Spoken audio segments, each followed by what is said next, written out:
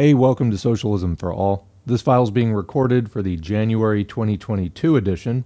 Actually, this is the first video I'm recording in 2022, so for whatever that's worth. And it's an audiobook and discussion of Wage, Labor, and Capital by Karl Marx with an introduction by Friedrich Engels. If you like this video, please click like and subscribe, and consider supporting on Patreon at patreon.com/socialismforall. So this is the Marxists Internet Archive version of Wage, Labor, and Capital. Thanks as usual to Marxists.org, the Marxists Internet Archive, for hosting this and thousands of other free Marxist texts. Please go check them out. So Wage, Labor, and Capital was originally delivered December 1847, and Engels' introduction is going to expand more on the origins of this pamphlet, so hang on for that.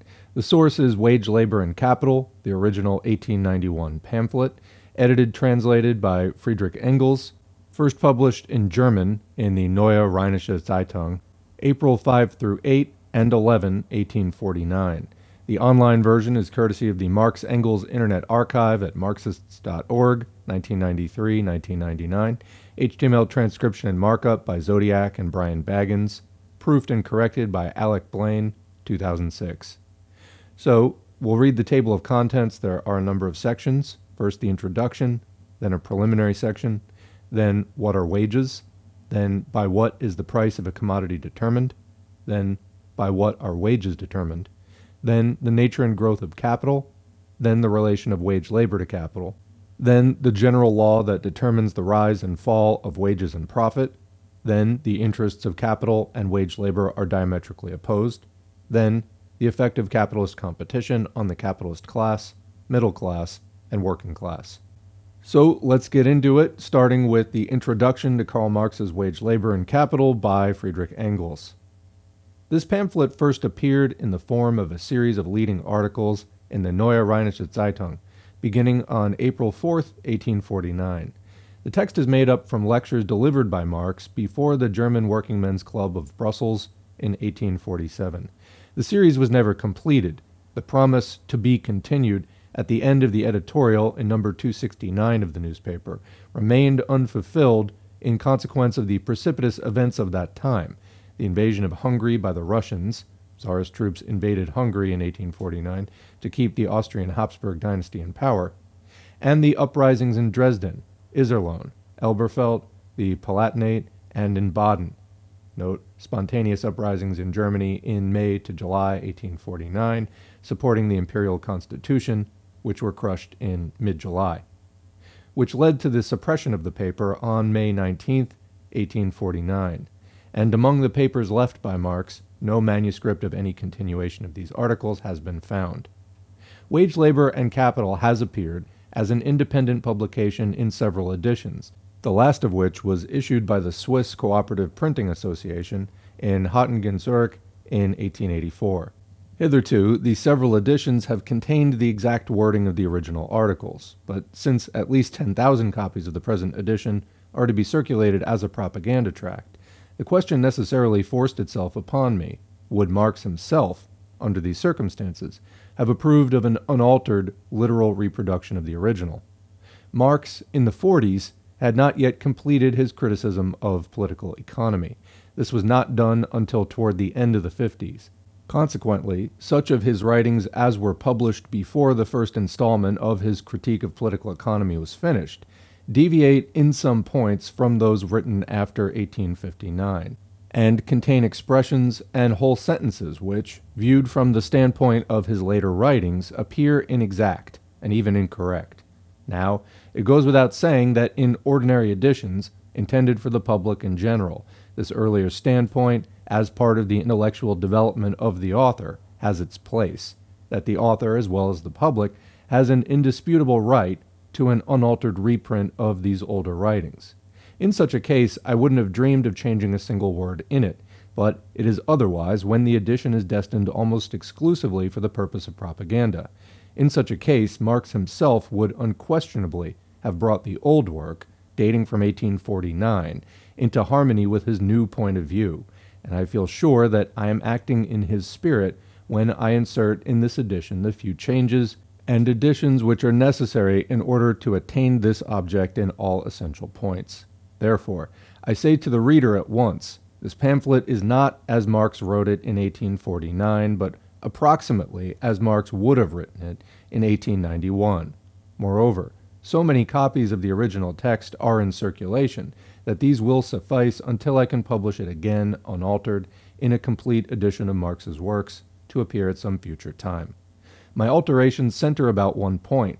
According to the original reading, the worker sells his labor for wages, which he receives from the capitalist. According to the present text, he sells his labor power, and for this change I must render an explanation to the workers in order that they may understand that we are not quibbling or word juggling, but are dealing here with one of the most important points in the whole range of political economy. To the bourgeois, in order that they may convince themselves how greatly the uneducated workers, who can be easily made to grasp the most difficult economic analyses, excel our supercilious, quote, cultured folk, for whom such ticklish problems remain insoluble their whole life long. Classical political economy borrowed from the industrial practice the current notion of the manufacturer, that he buys and pays for the labor of his employees. And there's a footnote there on classical political economy. This is quoting Marx from Capital, Volume 1. By classical political economy, I understand that economy which, since the time of W. Petty, has investigated the real relations of production in bourgeois society, in contradistinction to vulgar economy, which deals with appearances only, ruminates without ceasing on the materials long since provided by scientific economy, and there seeks plausible explanations of the most obtrusive phenomena for bourgeois daily use, but for the rest confines itself to systematizing in a pedantic way, and proclaiming for everlasting truths trite ideas held by the self-complacent bourgeoisie with regard to their own world, to them the best of all possible worlds. End of quote. Back to the text. This conception had been quite serviceable for the business purposes of the manufacturer, his bookkeeping and price calculation, but naively carried over into political economy, it there produced truly wonderful errors and confusions. Political economy finds it an established fact that the prices of all commodities, among them the price of the commodity which it calls labor, continually change, that they rise and fall in consequence of the most diverse circumstances, which often have no connection whatsoever with the production of the commodities themselves, so that prices appear to be determined, as a rule, by pure chance. As soon, therefore, as political economy stepped forth as a science, it was one of its first tasks to search for the law that hid itself behind this chance, which apparently determined the prices of commodities, and which in reality controlled this very chance. Among the prices of commodities, fluctuating and oscillating, now upward, now downward, the fixed central point was searched for around which these fluctuations and oscillations were taking place. In short, starting from the price of commodities, political economy sought for the value of commodities as the regulating law, by means of which all price fluctuations could be explained, and to which they could all be reduced in the last resort. And so, classical political economy found that the value of a commodity was determined by the labor incorporated in it and requisite to its production. With this explanation it was satisfied, and we too may for the present stop at this point. But to avoid misconceptions, I will remind the reader that today this explanation has become wholly inadequate. Marx was the first to investigate thoroughly into the value-forming quality of labor, and to discover that not all labor which is apparently or even really necessary to the production of a commodity imparts under all circumstances to this commodity a magnitude of value corresponding to the quantity of labor used up. If, therefore, we say today in short, with economists like Ricardo, that the value of a commodity is determined by the labor necessary to its production, we always imply the reservations and restrictions made by Marx. Thus, much for our present purpose, further information can be found in Marx's Critique of Political Economy, which appeared in 1859 and in the first volume of Capital.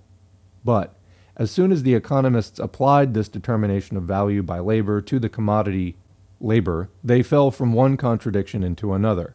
How is the value of labor determined? By the necessary labor embodied in it. But how much labor is embodied in the labor of a laborer of a day, a week, a month, a year? If labor is the measure of all values, we can express the value of labor only in labor, but we know absolutely nothing about the value of an hour's labor, if all that we know about it is that it is equal to 1 hour's labor. So thereby, we have not advanced one hair's breadth nearer to our goal. We are constantly turning about in a circle.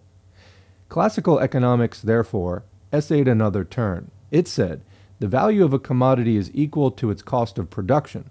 But what is the cost of production of labor? In order to answer this question, the economists are forced to strain logic a little. Instead of investigating the cost of production of labor itself, which unfortunately cannot be ascertained, they now investigate the cost of production of the laborer, and this latter can be ascertained. It changes according to time and circumstances, but for a given condition of society, in a given locality, and in a given branch of production, it too is given, at least within quite narrow limits.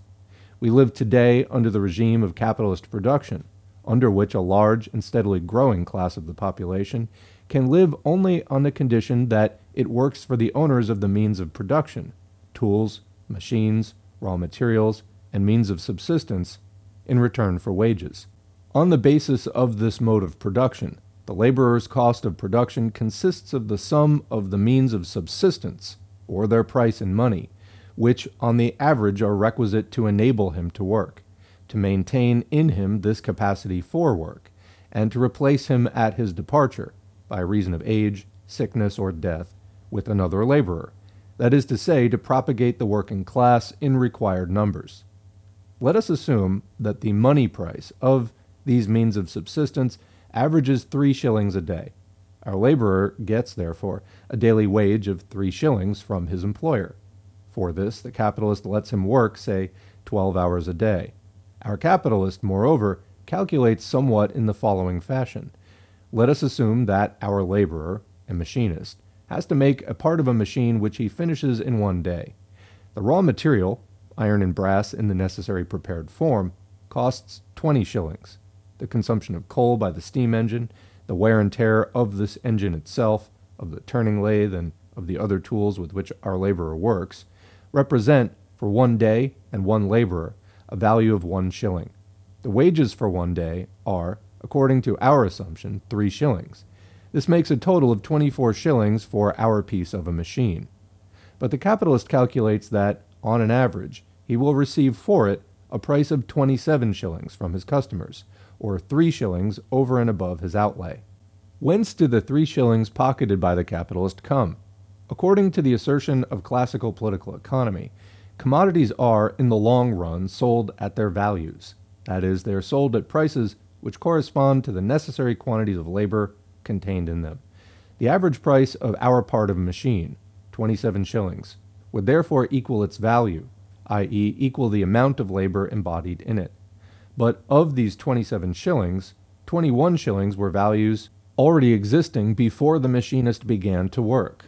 20 shillings were contained in the raw material, 1 shilling in the fuel consumed during the work and in the machines and tools used in the process and reduced in their efficiency to the value of this amount. There remains 6 shillings, which have been added to the value of the raw material. But according to the supposition of our economists themselves, these 6 shillings can arise only from the labor added to the raw material by the laborer. His 12 hours' labor has created, according to this, a new value of 6 shillings. Therefore, the value of his 12 hours' labor would be equivalent to 6 shillings. So we have at last discovered what the value of labor is. Hold on there, cries our machinist. 6 shillings, but I've received only 3 shillings. My capitalist swears high and day that the value of my 12 hours' labor is no more than 3 shillings, and if I were to demand 6, he'd laugh at me. What kind of a story is that? If, before this, we got with our value of labor into a vicious circle, we now surely have driven straight into an insoluble contradiction. We searched for the value of labor, and we found more than we can use. For the laborer, the value of the 12 hours' labor is 3 shillings. For the capitalist, it is 6 shillings, of which he pays the working man 3 shillings as wages, and pockets the remaining 3 shillings himself. According to this, labor has not 1 but 2 values, and moreover, two very different values. As soon as we reduce the values, now expressed in money, in labor time, the contradiction becomes even more absurd. By the 12 hours labor, a new value of 6 shillings is created. Therefore, in 6 hours, the new value created equals 3 shillings, the amount which the laborer receives for 12 hours labor. For 12 hours labor, the working man receives, as an equivalent, the product of 6 hours labor. We are thus forced to one of two conclusions. Either labor has two values, one of which is twice as large as the other, or 12 equals 6. In both cases, we get pure absurdities. Turn and twist as we may, we will not get out of this contradiction as long as we speak of the buying and selling of labor and of the value of labor. And just so it happened to the political economists. The last offshoot of classical political economy, the Ricardian school, was largely wrecked on the insolubility of this contradiction. Classical political economy had run itself into a blind alley. The man who discovered the way out of this blind alley was Karl Marx. What the economists had considered as the cost of production of, quote, labor was really the cost of production, not of labor, but of the living laborer himself. And what this laborer sold to the capitalist was not his labor. Quote, so soon as his labor really begins, says Marx, it ceases to belong to him, and therefore can no longer be sold by him. Unquote. At the most, he could sell his future labor, i.e., assume the obligation of executing a certain piece of work in a certain time. But in this way, he does not sell labor, which would first have to be performed. But not for a stipulated payment, he places his labor power at the disposal of the capitalist for a certain time, in case of time wages, or for the performance of a certain task, in case of piece wages. He hires out or sells his labor power. But this labor power has grown up with his person and is inseparable from it. Its cost of production, therefore, coincides with his own cost of production. What the economist called the cost of production of labor is really the cost of production of the laborer, and therewith of his labor power. And thus, we can also go back from the cost of production of labor power to the value of labor power, and determine the quantity of social labor that is required for the production of a labor power of a given quantity, as Marx has done in the chapter on the buying and selling of labor power, Capital Volume 1. Now, what takes place after the worker has sold his labor power, i.e., after he has placed his labor power at the disposal of the capitalist for stipulated wages, whether they are time wages or piece wages? The capitalist takes the laborer into his workshop or factory, where all the articles required for the work can be found: raw materials, auxiliary materials like coal, dyestuffs, etc., tools, and machines. Here, the worker begins to work. His daily wages are, as above, 3 shillings, and it makes no difference whether he earns them as day wages or piece wages. We again assume that in 12 hours the worker adds by his labor a new value of 6 shillings to the value of the raw materials consumed, which new value the capitalist realizes by the sale of the finished piece of work. Out of this new value, he pays the worker his 3 shillings, and the remaining 3 shillings he keeps for himself. If now the laborer creates in 12 hours a value of 6 shillings, in 6 hours he creates a value of 3 shillings. Consequently, after working 6 hours for the capitalist, the laborer has returned to him the equivalent of the 3 shillings received as wages. After 6 hours' work, both are quits, neither one owing a penny to the other. Hold on there, now cries out the capitalist. I've hired the laborer for a whole day, for 12 hours, but 6 hours are only a half a day. So work along lively there until the other 6 hours are at an end. Only then will we be even. And in fact, the laborer has to submit to the conditions of the contract upon which he entered of, quote, his own free will, and according to which he bound himself to work 12 whole hours for a product of labor which only cost 6 hours labor. Similarly with piece wages. Let us suppose that in 12 hours our worker makes 12 commodities. Each of these costs a shilling in raw materials and wear and tear, and is sold for 2.5 shillings. On our former assumption, the capitalist gives the laborer 0.25 of a shilling for each piece, which makes a total of 3 shillings for 12 pieces. To earn this, the worker requires 12 hours. The capitalist receives 30 shillings for the 12 pieces. Deducting 24 shillings for raw materials and wear and tear, there remains 6 shillings, of which he pays 3 shillings in wages, and pockets the remaining 3, just as before. Here also, the worker labors 6 hours for himself, i.e. to replace his wages, half an hour in each of the 12 hours, and 6 hours for the capitalist. The rock upon which the best economists were stranded, as long as they started out from the value of labor, vanishes as soon as we make our starting point the value of labor power. Labor power is, in our present-day capitalist society, a commodity like every other commodity, but yet a very peculiar commodity. It has, namely, the peculiarity of being a value-creating force, the source of value, and, moreover, when properly treated, the source of more value than it possesses itself. In the present state of production, human labor power not only produces in a day a greater value than it itself possesses in costs, but with each new scientific discovery, with each new technical invention, there also rises the surplus of its daily production over its daily cost, while as a consequence there diminishes that part of the working day in which the laborer produces the equivalent of his day's wages, and, on the other hand, lengthens that part of the working day in which he must present labor gratis to the capitalist. And this is the economic constitution of our entire modern society.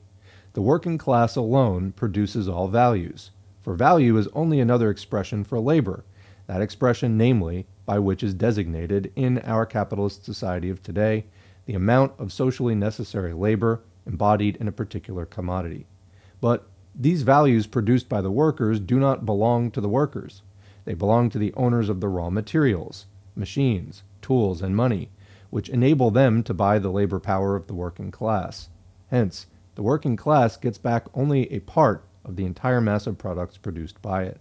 And, as we have just seen, the other portion, which the capitalist class retains and which it has to share, at most, only with the landlord class, is increasing with every new invention and discovery, while the share which falls to the working class per capita rises but little and very slowly, or not at all, and under certain conditions it may even fall.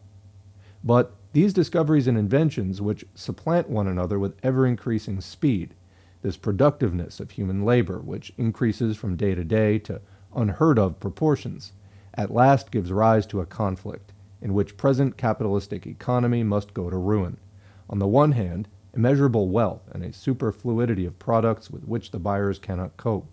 On the other hand, the great mass of society, proletarianized, transformed into wage laborers, and thereby disabled from appropriating to themselves that superfluidity of products.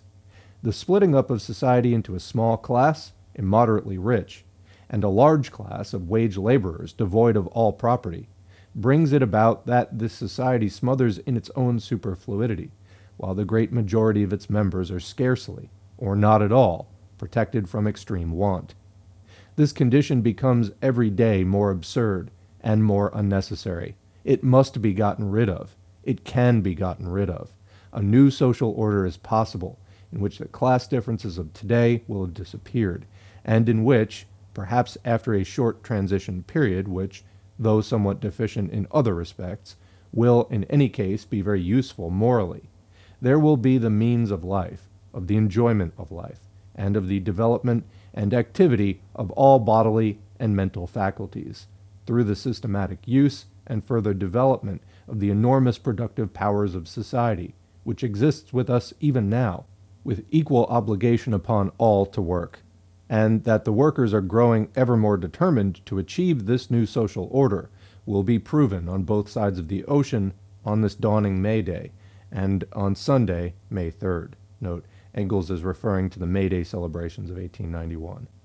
Signed, Frederick Engels, London, April 30, 1891. So that's the end of the introduction. Before we go on to the preliminary section, I just want to note, these concepts are very fundamental to Marx. The more of particularly later Marx that you read, the more that you see these things. But I think that every time that you go through them, something else just jumps out at you a little bit differently than did the last time that you read through it. On this reading, what stands out to me about the way that Engels was putting that, when he was talking about the worker has to work 12 hours, that's the agreement, but 6 hours he's working for himself. In other words, it's the necessary labor time to basically generate enough value for his wages. And then the other 6 hours he's working for the capitalist. In a way, I think we're so numb to this concept, it just seems like, such accomplished fact and indisputable at this point. But I mean, there really was a point in time where this wasn't necessarily the case. Like, this was a new order, and people were really just newly coming to terms with it and struggling to analyze it. And really, the deal that is put out here by the capitalist, in the case of you work 6 hours to pay for your own wages, basically, and then you work 6 hours just to pay the capitalist for really no good reason. I mean, honestly, what a strange agreement that is. That the tools and raw materials that people need to make stuff to exchange in society, just to pay for their own way in the world, for the reproduction of their organism, as was the subject of this introduction, basically, that you would just have to make this deal to work lots and lots of free hours for somebody else just so that you could access the machinery. And as Engels points out, the more that technology develops to leverage the productivity of labor into more and more goods and services with less and less labor, basically, the less time it takes for you to create enough value to pay yourself the wage, and then just, an increasing share is being paid to the capitalist. And again, why? Just because the capitalist basically has monopoly of force, private property laws that enforce his claim to the means of production. Yeah, we need to get rid of this. And this is basically where we're coming from as Marxists, trying to end this deal where we just have to work to generate capitalists lots of free profit in exchange for working enough to produce stuff for us to live by. That's a really stupid deal, and it doesn't need to be done. And it's tremendously inefficient, and lots of people are just working lots of hours for no other reason than to make a capitalist rich in order to have the privilege of using the workplaces we use to make the stuff that we need to live. Yeah, capitalists can indeed be taken out of that equation. Engels was right. A new social order is possible. It has been done, and we need to keep doing it until socialism covers the entire earth and capitalism has been completely stamped out of existence. Now, let's go on to Marx's portion, starting with the preliminary section. From various quarters, we have been reproached for neglecting to portray the economic conditions which form the material basis of the present struggles between classes and nations. With set purpose, we have hitherto touched upon these conditions only when they forced themselves upon the surface of the political conflicts. It was necessary, beyond everything else, to follow the development of the class struggle in the history of our own day, and to prove empirically, by the actual and daily newly created historical material, that with the subjugation of the working class, accomplished in the days of February and March 1848, the opponents of that class, the bourgeois republicans in France, and the bourgeois and peasant classes who were fighting feudal absolutism throughout the whole continent of Europe, were simultaneously conquered, that the victory of the, quote, moderate republic in France sounded at the same time the fall of the nations which had responded to the February Revolution with heroic wars of independence, and finally that by the victory over the revolutionary working men, Europe fell back into its old double slavery, into the English-Russian slavery. The June conflict in Paris, the fall of Vienna, the tragicomedy in Berlin in November 1848, the desperate efforts of Poland, Italy, and Hungary, the starvation of Ireland into submission. These were the chief events in which the European class struggle between the bourgeoisie and the working class was summed up, and from which we proved that every revolutionary uprising, however remote from the class struggle its object might appear, must of necessity fail until the revolutionary working class shall have conquered, that every social reform must remain a utopia until the proletarian revolution and the feudalistic counter-revolution have been pitted against each other in a worldwide war. In our presentation, as in reality, Belgium and Switzerland were tragicomic, caricaturish genre pictures in the great historic tableau. The one, the model state of the bourgeois monarchy, the other, the model state of the bourgeois republic. Both of them, states that flatter themselves to be just as free from the class struggle as from the European Revolution.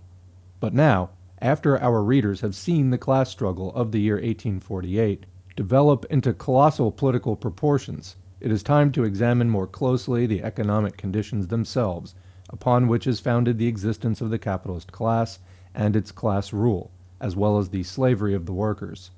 We shall present the subject in three great divisions. 1. The relation of wage labor to capital, the slavery of the worker, the rule of the capitalist. 2. The inevitable ruin of the middle classes, petty bourgeois, and the so-called commons, peasants, under the present system. 3.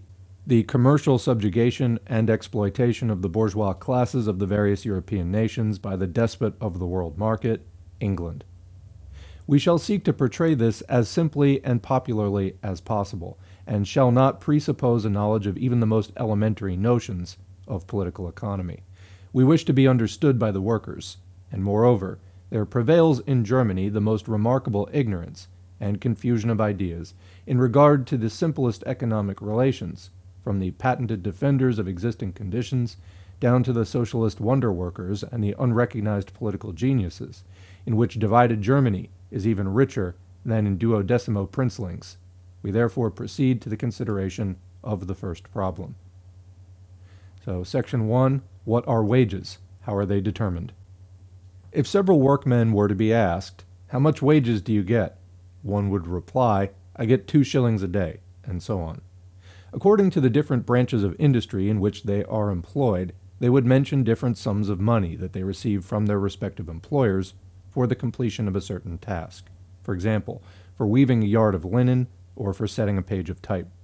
Despite the variety of their statements, they would all agree upon one point, that wages are the amount of money which the capitalist pays for a certain period of work or for a certain amount of work. Consequently, it appears that the capitalist buys their labor with money, and that for money they sell him their labor. But this is merely an illusion. What they actually sell to the capitalist for money is their labor power. This labor power the capitalist buys for a day, a week, a month, etc. And after he has bought it, he uses it up by letting the worker labor during the stipulated time. With the same amount of money with which the capitalist has bought their labor power, for example, with 2 shillings, he could have bought a certain amount of sugar or of any other commodity. The 2 shillings with which he bought 20 pounds of sugar is the price of 20 pounds of sugar. The 2 shillings with which he bought 12 hours use of labor power is the price of 12 hours labor. Labor power, then, is a commodity, no more, no less so, than is the sugar. The first is measured by the clock, the other by the scales. Their commodity, labor power, the workers exchange for the commodity of the capitalist, for money, and moreover, this exchange takes place at a certain ratio. So much money for so long a use of labor power. For 12 hours weaving, 2 shillings. And these 2 shillings, do they not represent all the other commodities which I can buy for 2 shillings? Therefore, actually, the worker has exchanged his commodity, labor power, for commodities of all kinds, and moreover, at a certain ratio. By giving him 2 shillings, the capitalist has given him so much meat, so much clothing, so much wood, light, etc., in exchange for his day's work. The 2 shillings therefore express the relation in which labor power is exchanged for other commodities, the exchange value of labor power. The exchange value of a commodity estimated in money is called its price. Wages, therefore, are only a special name for the price of labor power, and are usually called the price of labor. It is the special name for the price of this peculiar commodity, which has no other repository than human flesh and blood. Let us take any worker, for example, a weaver. The capitalist supplies him with the loom and yarn. The weaver applies himself to work, and the yarn is turned into cloth. The capitalist takes possession of the cloth and sells it for 20 shillings, for example. Now, are the wages of the weaver a share of the cloth, of the 20 shillings, of the product of the work? By no means. Long before the cloth is sold, perhaps long before it's fully woven, the weaver has received his wages. The capitalist, then, does not pay his wages out of the money which he will obtain from the cloth, but out of money already on hand. Just as little as loom and yarn are the product of the weaver, to whom they are supplied by the employer, just so little are the commodities which he receives in exchange for his commodity, labor power, his product. It is possible that the employer found no purchasers at all for the cloth. It is possible that he did not get even the amount of the wages by its sale. It is possible that he sells it very profitably in proportion to the weaver's wages. But all that does not concern the weaver. With a part of his existing wealth, of his capital, the capitalist buys the labor power of the weaver in exactly the same manner as, with another part of his wealth, he's bought the raw material, the yarn, and the instrument of labor, the loom. After he has made these purchases, and among them belongs the labor power necessary to the production of the cloth, he produces only with raw materials and the instruments of labor belonging to him. For our good weaver, too, is one of the instruments of labor, and being in this respect on a par with the loom, he has no more share in the product, the cloth, or in the price of the product, than the loom itself has. Wages, therefore, are not a share of the worker in the commodities produced by himself. Wages are that part of already existing commodities with which the capitalist buys a certain amount of productive labor power. Consequently, labor power is a commodity which its possessor, the wage worker, sells to the capitalist. Why does he sell it? It is in order to live. But the putting of labor power into action, i.e. the work, is the active expression of the laborer's own life, and this life activity he sells to another person in order to secure the necessary means of life. His life activity, therefore, is but a means of securing his own existence. He works that he may keep alive. He does not count the labor itself as a part of his life. It is rather a sacrifice of his life. It is a commodity that he has auctioned off to another. The product of his activity, therefore, is not the aim of his activity. What he produces for himself is not the silk that he weaves, not the gold that he draws up the mining shaft, not the palace that he builds. What he produces for himself is wages, and the silk, the gold, and the palace are resolved for him into a certain quantity of necessaries of life, perhaps into a cotton jacket, into copper coins, and into a basement dwelling. And the laborer who for 12 hours long weaves, spins, bores, turns, builds, shovels, breaks stone, carries hods, and so on, is this 12 hours weaving, spinning, boring, turning, building, shoveling, stone breaking, regarded by him as a manifestation of life, as life? Quite the contrary. Life for him begins where this activity ceases, at the table, at the tavern, in bed. The 12 hours' work, on the other hand, has no meaning for him as weaving, spinning, boring, and so on, but only as earnings, which enable him to sit down at a table, to take his seat in the tavern, and to lie down in a bed. If the silkworm's object in spinning were to prolong its existence as caterpillar, it would be a perfect example of a wage worker. Labor power was not always a commodity, or merchandise. Labor was not always wage labor, i.e. free labor. The slave did not sell his labor power to the slave owner any more than the ox sells his labor to the farmer.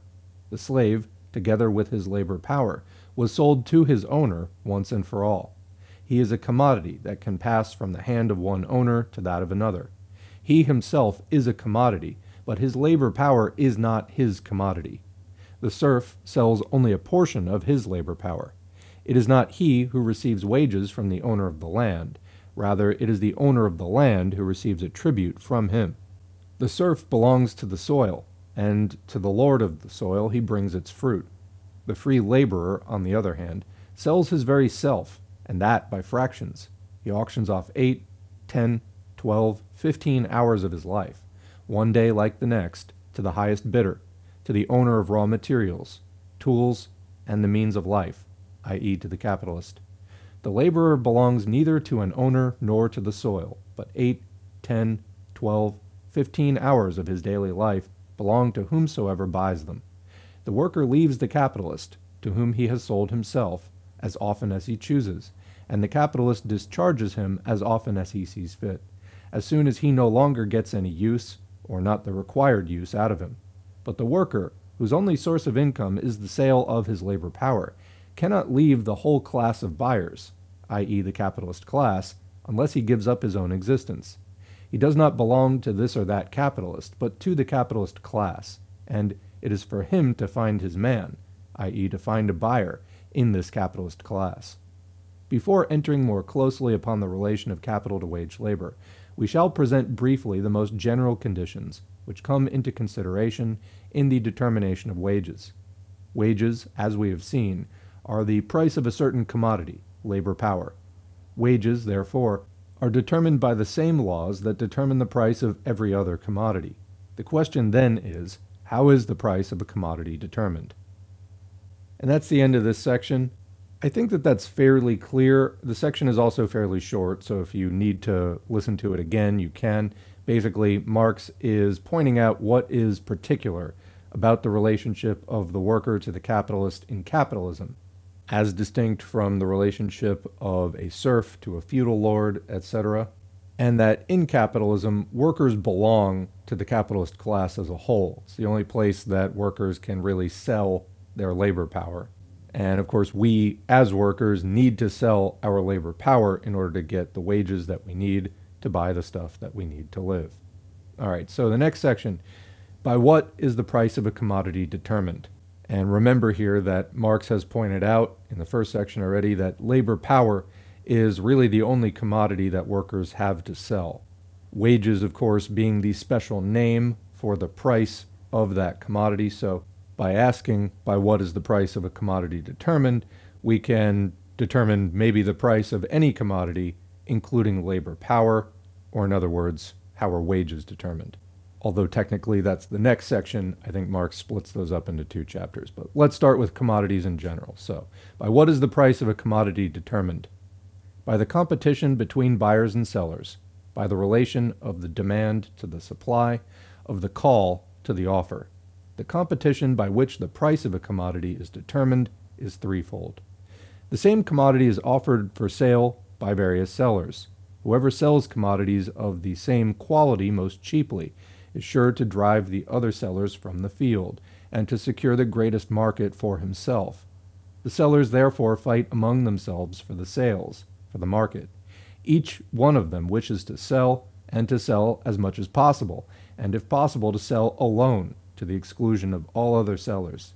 Each one sells cheaper than the other. Thus there takes place a competition among the sellers, which forces down the price of the commodities offered by them.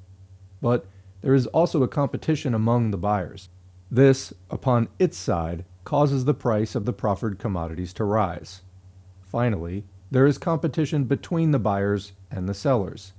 These wish to purchase as cheaply as possible, and those to sell as dearly or expensively as possible. The result of this competition between buyers and sellers will depend upon the relations between the two above-mentioned camps of competitors, i.e. upon whether the competition in the army of sellers is stronger.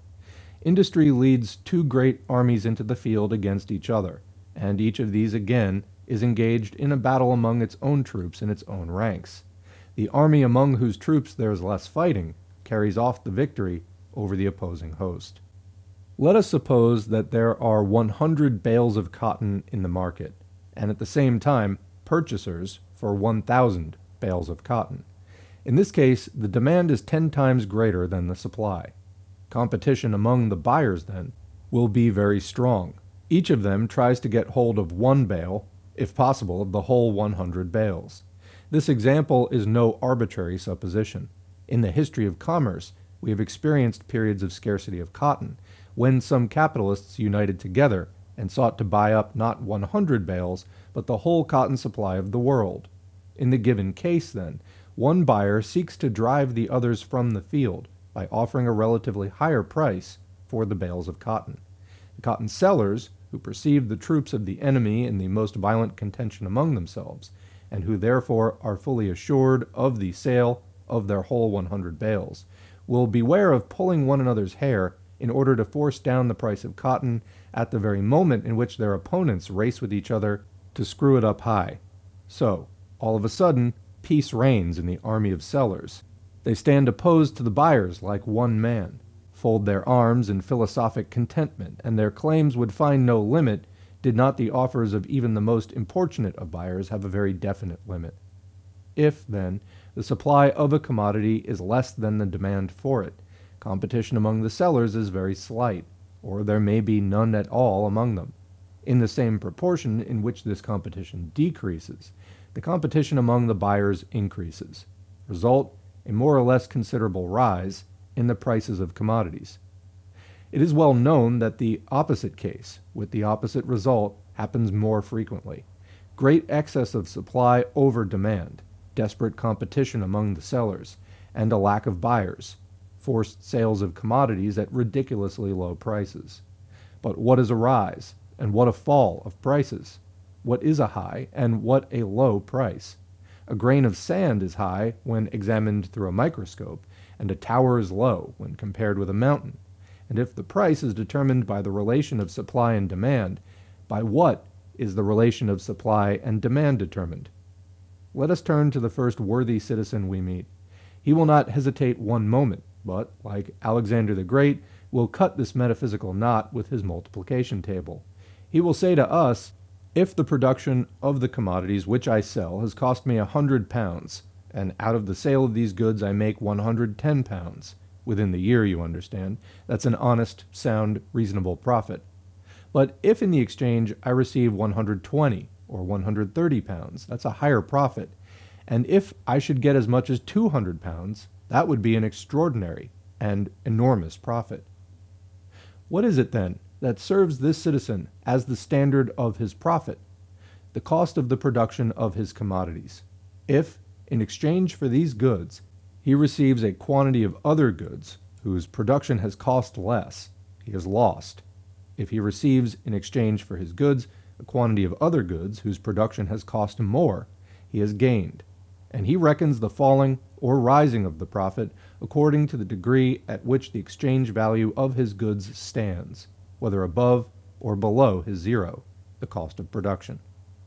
We have seen how the changing relation of supply and demand causes now a rise, now a fall of prices, now high, now low prices. If the price of a commodity rises considerably, owing to a falling supply, or a disproportionately growing demand, then the price of some other commodity must have fallen in proportion. For, of course, the price of a commodity only expresses in money the proportion in which other commodities will be given in exchange for it. If, for example, the price of a yard of silk rises from 2 to 3 shillings, the price of silver has fallen in relation to the silk, and in the same way the prices of all other commodities whose prices have remained stationary have fallen in relation to the price of silk. A large quantity of them must be given in exchange in order to obtain the same amount of silk. Now, what will be the consequence of a rise in the price of a particular commodity?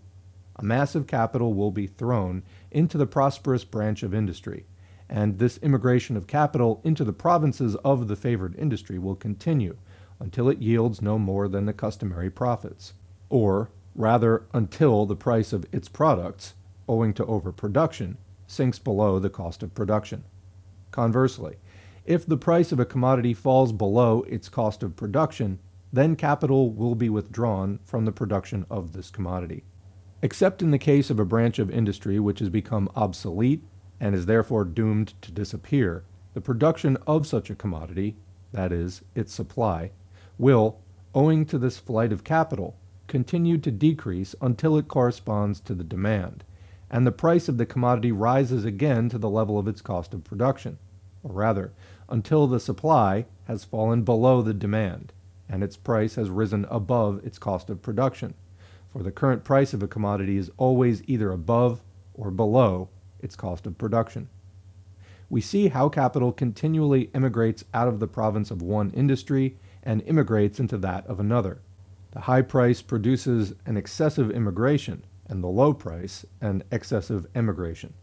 We could show, from another point of view, how not only the supply but also the demand is determined by the cost of production, but this would lead us too far away from our subject. We have just seen how the fluctuation of supply and demand always brings the price of a commodity back to its cost of production. The actual price of a commodity, indeed, stands always above or below the cost of production, but the rise and fall reciprocally balance each other so that within a certain period of time, if the ebbs and flows of the industry are reckoned up together, the commodities will be exchanged for one another in accordance with their cost of production. Their price is thus determined by their cost of production. The determination of price by the cost of production is not to be understood in the sense of the bourgeois economists. The economists say that the average price of commodities equals the cost of production. That is the law. The anarchic movement, in which the rise is compensated for by a fall and the fall for a rise, they regard as an accident. We might just as well consider the fluctuations as the law, and the determination of the price by cost of production as an accident, as is, in fact, done by certain other economists. But it is precisely these fluctuations which, viewed more closely, carry the most frightful devastation in their train, and, like an earthquake, cause bourgeois society to shake to its very foundations. It is precisely these fluctuations that force the price to conform to the cost of production. In the totality of this disorderly movement is to be found its order. In the total course of this industrial anarchy, in this circular movement, competition balances, as it were, the one extravagance by the other. We thus see that the price of a commodity is indeed determined by its cost of production, but in such a manner that the periods in which the price of these commodities rises above the cost of production are balanced by the periods in which it sinks below the cost of production, and vice versa. Of course, this does not hold good for a single given product of an industry, but only for that branch of industry. So also it does not hold good for an individual manufacturer, but only for the whole class of manufacturers. The determination of price by cost of production is tantamount to the determination of price by the labor time requisite to the production of a commodity.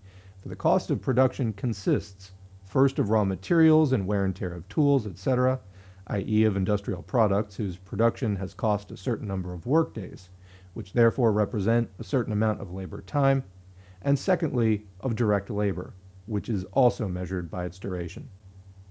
So that's the end of that section. Marx covered kind of a lot of ground in this section, so let's just go over it quickly before moving on to the next section. So he starts out by talking about the three factors that go into the determination of the price of a commodity. These are competition, or the lack thereof, between the sellers in a market, the competition, or the lack thereof, between buyers in a market, and then the competition between the buyers and the sellers in a market. Marx describes how if there is a lot of competition among the buyers, then the sellers can basically charge what they want. And conversely, if there's not much competition among the buyers, i.e. there isn't that much demand, then the sellers are competing with each other trying to lower the price because they want to sell for something. And then ultimately the relationship between the buyers and the sellers, which is where the actual sale or transaction takes place, is kind of a function of the previous two, or at least that sets the stage for it. So then Marx makes another point. He says, well, in this whole, competition between buyers and sellers, the prices may be going up or may be going down, but what is the frame of reference? And the frame of reference is the cost of production.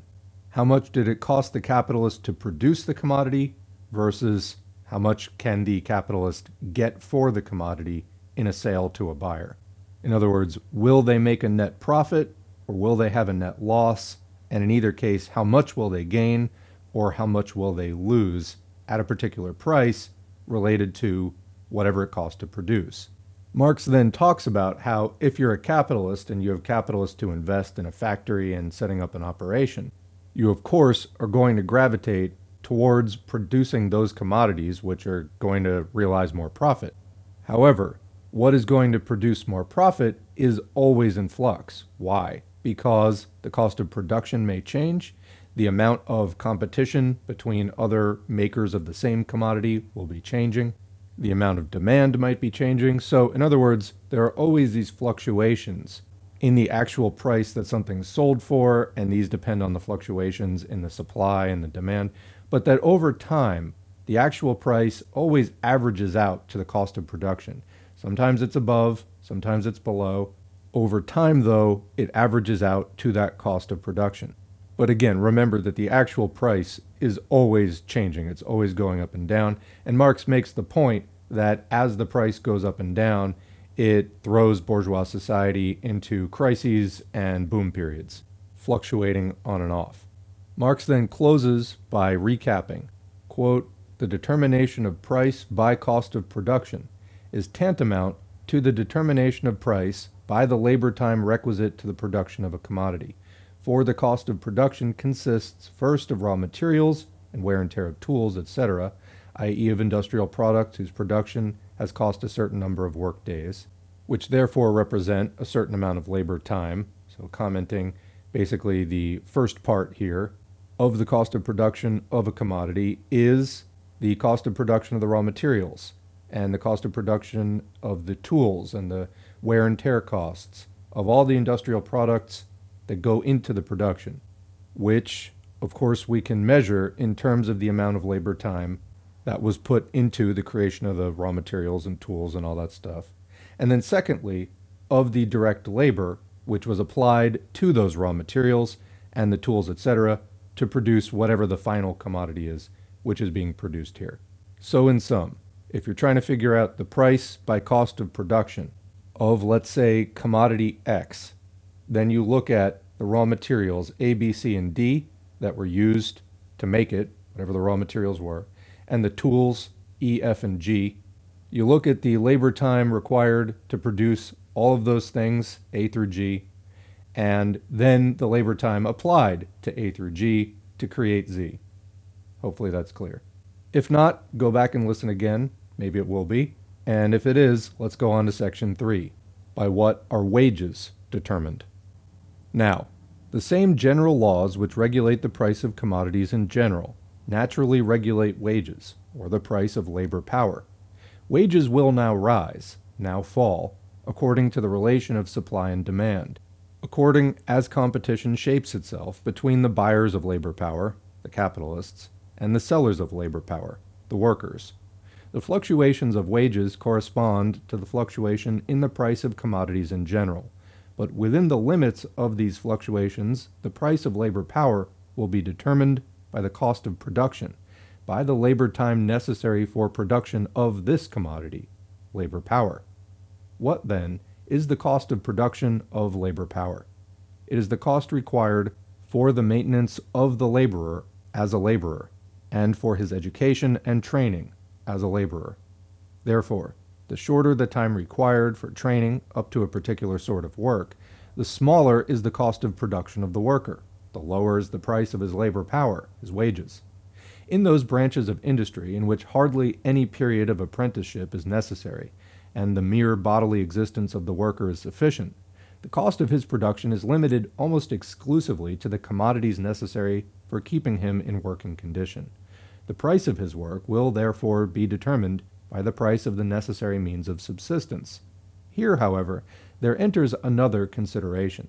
The manufacturer who calculates his cost of production, and in accordance with it, the price of the product, takes into account the wear and tear of the instruments of labor.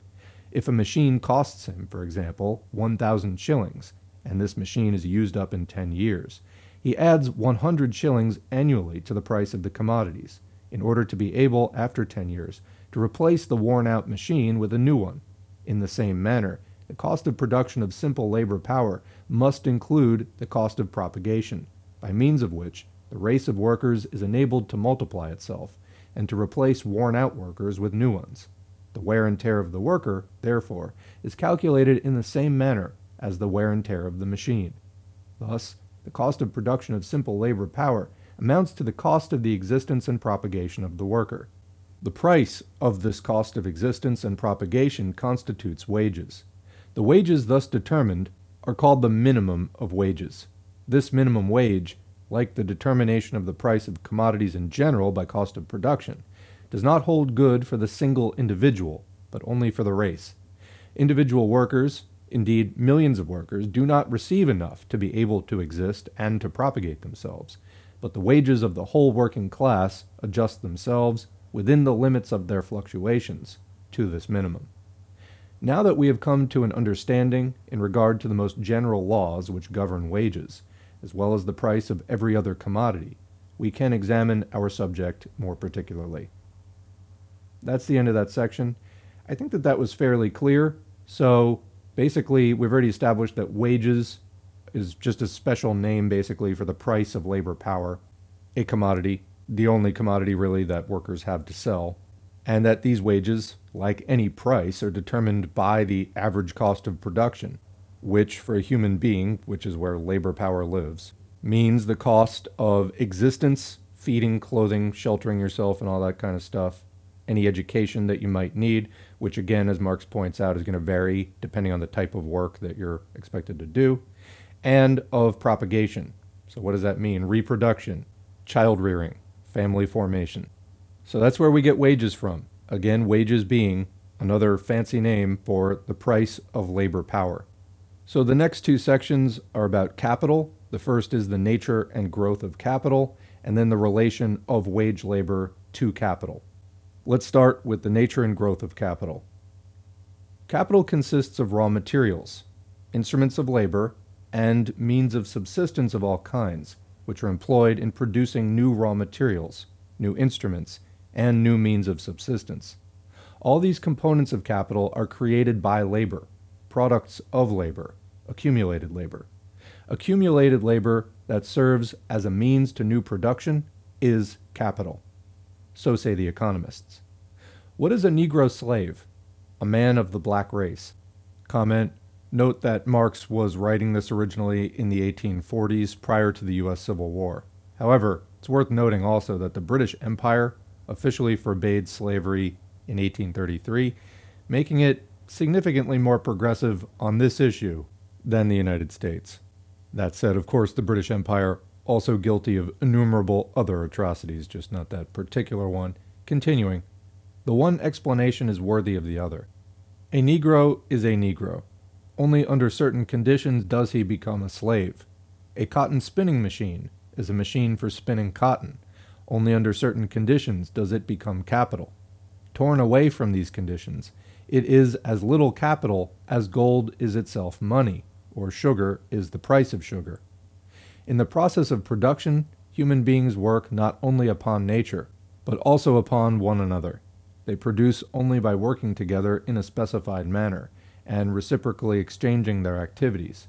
In order to produce, they enter into definite connections and relations to one another, and only within these social connections and relations does their influence upon nature operate, i.e., does production take place.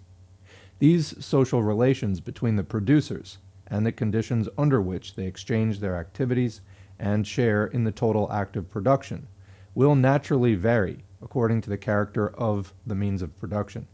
With the discovery of a new instrument of warfare, the firearm, the whole internal organization of the army was necessarily altered, the relations within which individuals compose an army and can work as an army were transformed, and the relation of different armies to another was likewise changed. We thus see that the social relations within which individuals produce, the social relations of production, are altered, transformed, with the change and development of the material means of production, of the forces of production. The relations of production in their totality constitute what is called the social relations, society, and, moreover, a society at a definite stage of historical development, a society with peculiar, distinctive characteristics. Ancient society, feudal society, bourgeois or capitalist society, are such totalities of relations of production, each of which denotes a particular stage of development in the history of mankind. Capital is also a social relation of production. It is a bourgeois relation of production, a relation of production of bourgeois society. The means of subsistence, the instruments of labor, the raw materials of which capital consists, have they not been produced and accumulated under given social conditions, within definite special relations? Are they not employed for new production, under given special conditions, within definite social relations? And does not just the definite social character stamp the products which serve for new production as capital? Capital consists not only of means of subsistence, instruments of labor, and raw materials, not only as material products, it consists just as much of exchange values. all products of which it consists are commodities. Capital, consequently, is not only a sum of material products, it is a sum of commodities, of exchange values, of social magnitudes. Capital remains the same whether we put cotton in the place of wool, rice in the place of wheat, steamships in the place of railroads, provided only that the cotton, the rice, the steamships, the body of capital, have the same exchange value, the same price, as the wool, the wheat, the railroads, in which it was previously embodied. The bodily form of capital may transform itself continually, while capital does not suffer the least alteration. But though every capital is a sum of commodities, i.e. of exchange values, it does not follow that every sum of commodities, of exchange values, is capital. So quick comment here, Marx is about to go into exchange values a little bit more. If you maybe have read parts of Capital before, basically there are two kind of key things, a use value and an exchange value, key concepts here. A use value is a thing that humans can put to use. So like, for example, a shovel, a piece of wood with some metal stuck on the end. It's something you can use to dig dirt and related other tasks. It also can be exchanged. And a capitalist, let's say, who was opening a hardware store would stockpile a bunch of shovels and other use values, pickaxes and whatever other kind of tools they're going to have at the hardware store. So you have them, but they're not really there for your use. They're there primarily for the capitalist as exchange values. I'm going to leave it there for now. There is more to this topic, which is explained in greater detail elsewhere. Like I said, Marx is going to go into exchange values a little bit more. So continuing, every sum of exchange values is an exchange value. Each particular exchange value is a sum of exchange values. For example, a house worth £1,000 is an exchange value of £1,000. A piece of paper worth 1 penny is a sum of exchange values of 100 1/100ths of a penny. Products which are exchangeable for others are commodities. The definite proportion in which they are exchangeable forms their exchange value, or, expressed in money, their price. I'm going to say that again. Products which are exchangeable for others are commodities. The definite proportion in which they are exchangeable forms their exchange value, or, when it's expressed in money, it's called their price. Continuing. The quantity of these products can have no effect on their character as commodities, as representing an exchange value, as having a certain price. Whether a tree be large or small, it remains a tree. Whether we exchange iron in pennyweights or in hundredweights for other products, does this alter its character, its being a commodity or exchange value? According to the quantity, it is a commodity of greater or of lesser value, of higher or of lower price. How then does a sum of commodities, of exchange values, become capital? Thereby, that as an independent social power, i.e., as the power of a part of society, it preserves itself and multiplies by exchange with direct, living labor power. I'm going to read that again. How then does a sum of commodities, of exchange values, become capital? Thereby, that as an independent social power, i.e., as the power of a part of society, it preserves itself and multiplies by exchange with direct, living labor power. The existence of a class which possesses nothing but the ability to work is a necessary presupposition of capital. It is only the dominion of past, accumulated, materialized labor over immediate living labor that stamps the accumulated labor with the character of capital. Capital does not consist in the fact that accumulated labor serves living labor as a means for new production. It consists in the fact that living labor serves accumulated labor as the means of preserving and multiplying its exchange value. So, that's the end of that section. We're going to recap. That last section in particular, I think, may have been a little bit abstract, so let's read that again. It is only the dominion of past, accumulated, materialized labor over immediate living labor that stamps the accumulated labor with the character of capital. So Marx is saying in that sentence that capital is past accumulated materialized labor, and this dominates immediate living labor. Going on, capital does not consist in the fact that accumulated labor serves living labor as a means for new production.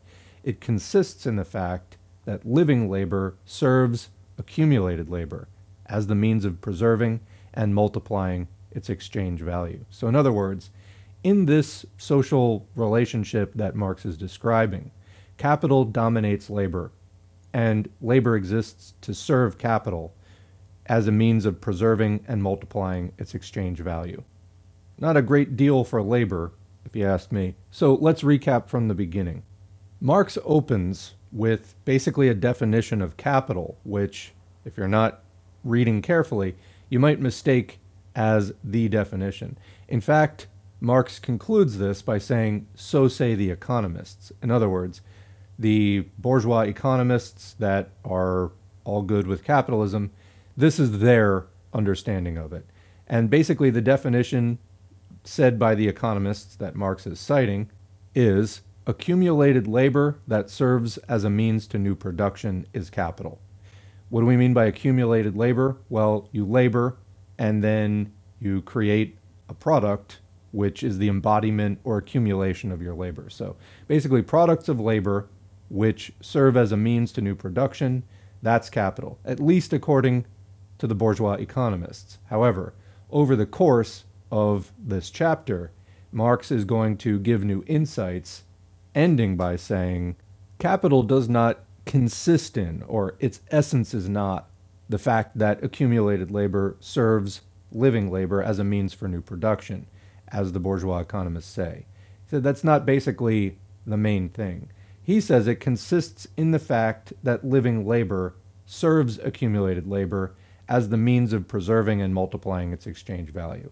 So how do we get from the bourgeois definition to Marx's proletarian or socialist definition, giving the insights basically of the working class into capital? So Marx starts with two examples. One is a black man, the other is a cotton spinning machine. And he says that a black man is a black man. End of story in and of itself. Likewise, a cotton spinning machine is a cotton spinning machine in and of itself. End of story. But under certain conditions, each becomes something else, or I guess you could say takes on a social meaning, takes on a meaning within a certain set of social conditions.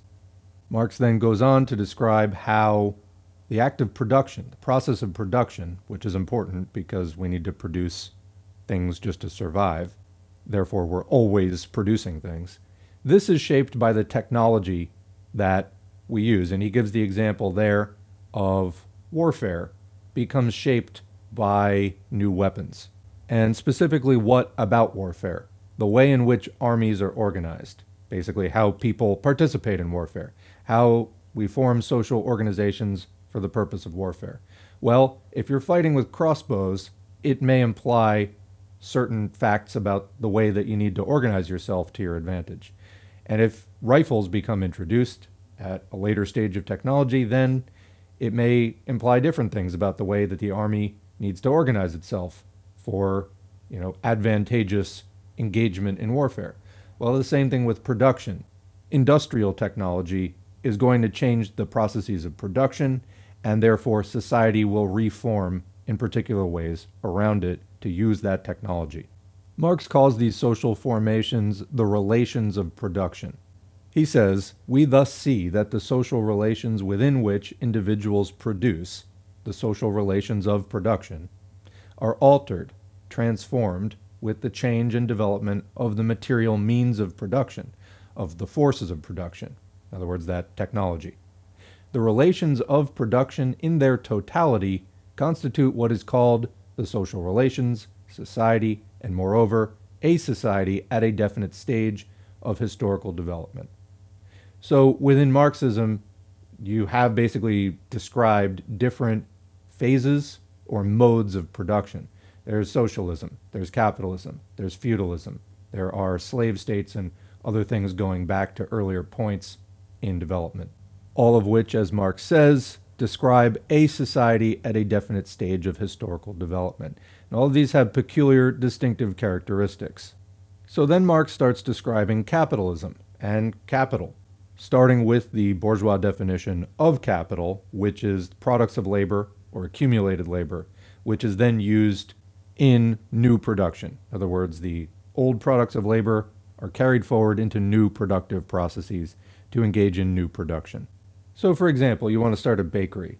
All right, going real minimal here, you need an oven, you need at least a table, you need flour, water, salt, sugar, whatever you're starting with.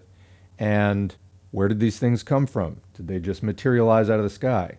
No. The flour is the product of somebody else's labor, probably a whole operation. Where did the oven come from? Well, somebody made it. So, capital. Products of labor used in a new production process. Whoever made the oven was not engaging in baking, they were engaging in oven making. But you then take the oven and you engage that in the process of bread making or cakes or whatever you're going to make at your bakery. So, Marx makes the point that all that stuff which is capital is commodities, but not all commodities are capital. Well, what's the difference? What makes a commodity capital or not capital? Again, if you ask the bourgeois economists, they just say, well, you're using it in the new process of production. For Marx, that's not good enough. He asks, if capital is this thing, it's a sum of commodities, or in other words, of exchange values, which we know are interchangeable with any other exchange values of equal value. And a key thing here in their becoming capital is that they're being used in the production process. What does this imply? So let's read that ending again.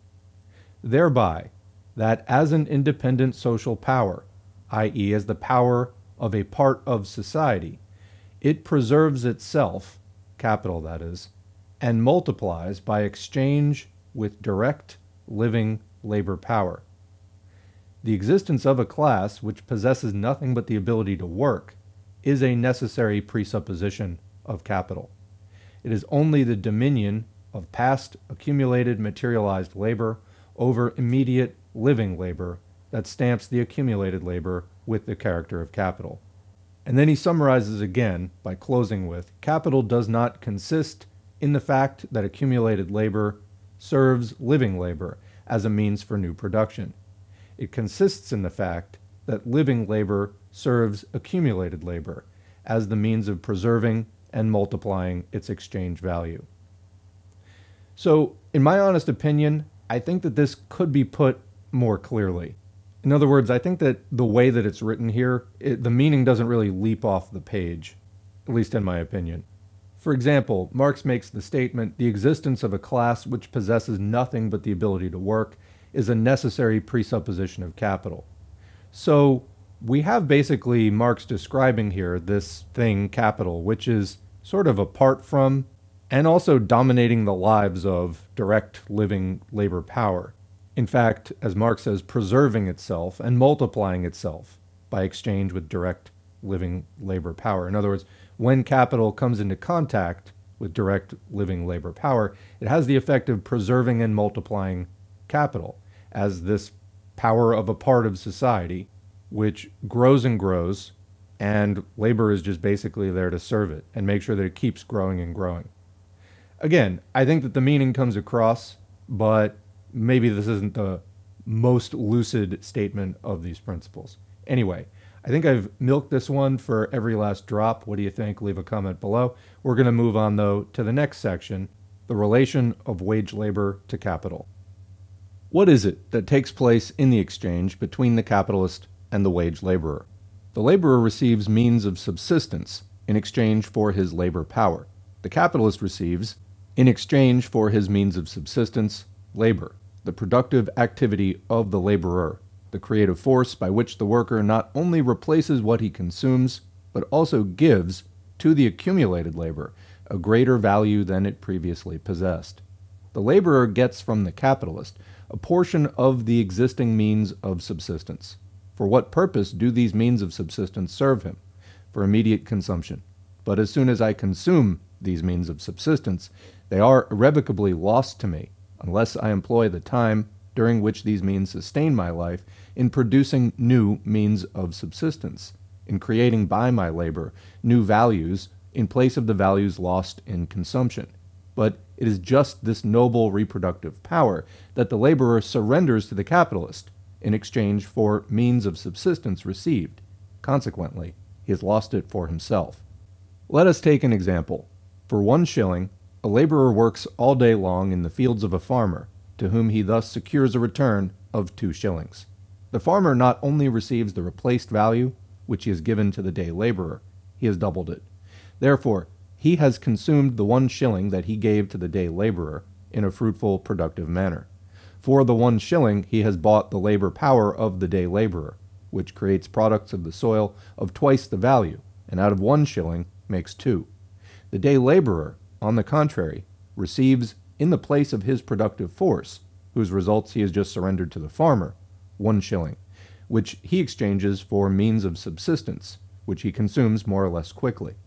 The 1 shilling has therefore been consumed in a double manner, reproductively for the capitalist, for it has been exchanged for labor power, which brought forth 2 shillings, unproductively for the worker, for it has been exchanged for means of subsistence which are lost forever, and whose value he can obtain again only by repeating the same exchange with the farmer. Capital therefore presupposes wage labor. Wage labor presupposes capital. They condition each other, each brings the other into existence. So commenting quickly, I think that this is what Marx was getting at the end of the last section. He stated it but didn't make the case for it. Now he's making the case for it. Continuing. Does a worker in a cotton factory produce only cotton? No. He produces capital. He produces values which serve anew to command his work, and to create by means of it new values. Capital can multiply itself only by exchanging itself for labor power, by calling wage labor into life. The labor power of the wage laborer can exchange itself for capital only by increasing capital, by strengthening that very power whose slave it is. Increase of capital, therefore, is increase of the proletariat, i.e. of the working class. And so, the bourgeoisie and its economists maintain that the interest of the capitalist and of the laborer is the same, and in fact, so they are. The worker perishes if capital does not keep him busy. Capital perishes if it does not exploit labor power, which, in order to exploit, it must buy. The more quickly the capital destined for production, the productive capital, increases, the more prosperous industry is, the more the bourgeoisie enriches itself, the better business gets. So many more workers does the capitalist need, so much dearer, more expensive, does the worker sell himself. The fastest possible growth of productive capital is, therefore, the indispensable condition for a tolerable life to the laborer. But what is growth of productive capital? Growth of the power of accumulated labor over living labor. Growth of the rule of the bourgeoisie over the working class.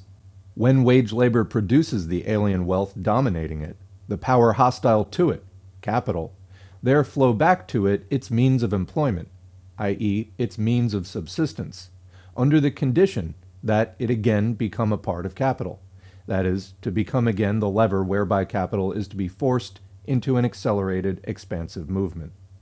To say that the interests of capital and the interests of the workers are identical signifies only this, that capital and wage labor are two sides of one and the same relation. The one conditions the other in the same way that the usurer and the borrower condition each other.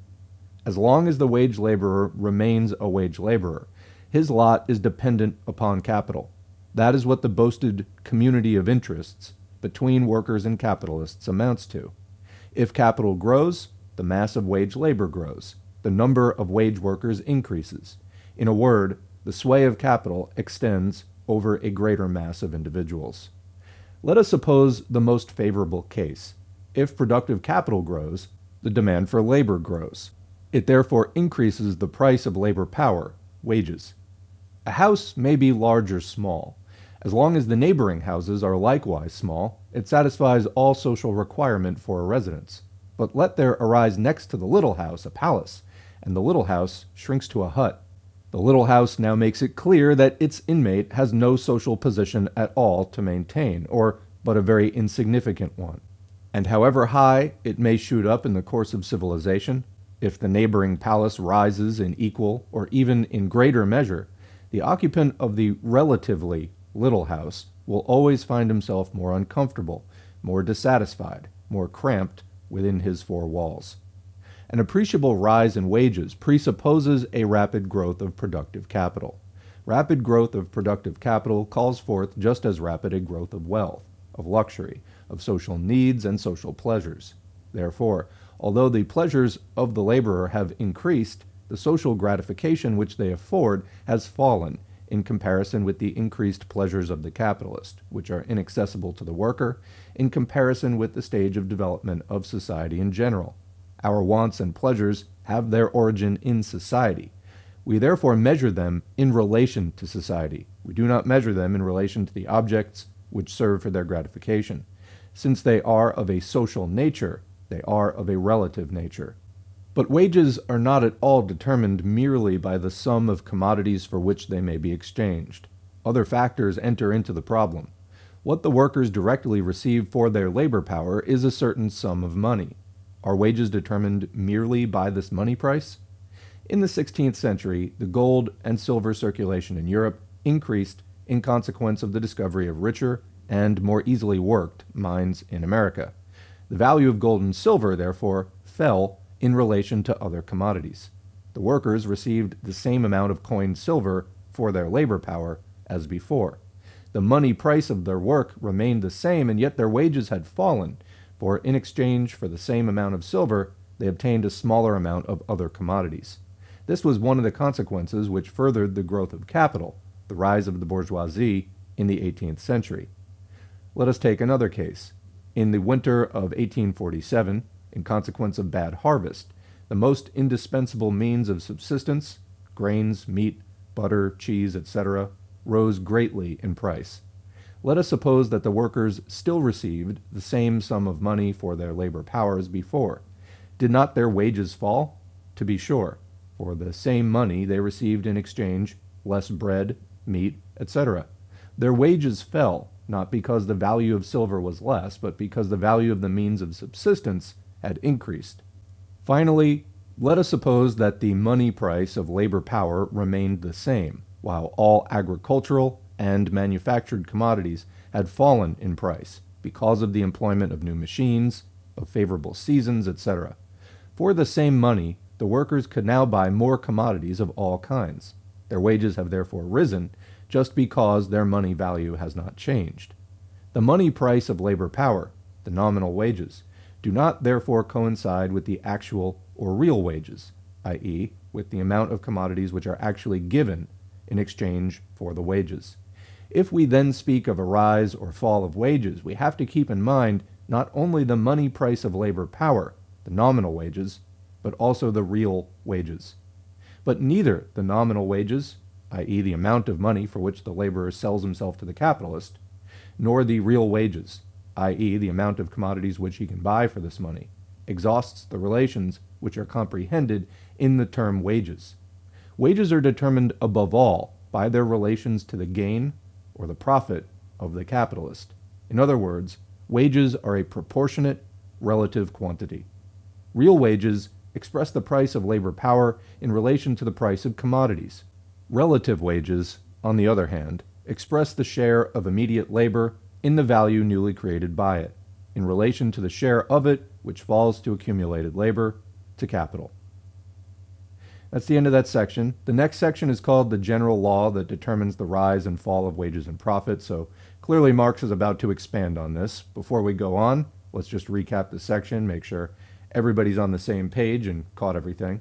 There are a number of somewhat disparate concepts within this topic. So starting out, Marx talks about the relationship between the laborer and the capitalist and how basically both are bringing something to the table here. The laborer exchanges labor power, the capitalist exchanges wages. But Marx highlights how the laborer is basically just getting subsistence. He's not really getting more than he came out with. He's just sort of changing the form, taking labor power, turning it into subsistence. The capitalist, on the other hand, is actually getting more than he started out with, at least as long as the business is successful. Although not looking at one business in particular, overall the capitalist class and all of its many enterprises, they certainly do, over time, accumulate capital and grow, even if particular businesses or even industries, have rises and falls. But basically the setup here is that the laborer is subsisting while the capitalist's wealth is growing. And that is just the way the logic of this system goes, as Marx just explained. This is basic to capitalism. So what happens over time? Capital grows and grows, and it needs more laborers to keep multiplying this wealth, because that's the deal. How do people subsist? You go and multiply some capital, and then that allows you to subsist. That's the basic deal of capitalism. You must multiply capital in order to subsist. Those are the terms of getting in the door to a capitalist enterprise and having them let you operate the means of production. So, over time, capital grows and grows. More and more people become proletarianized. It's just a process. This is just what happens.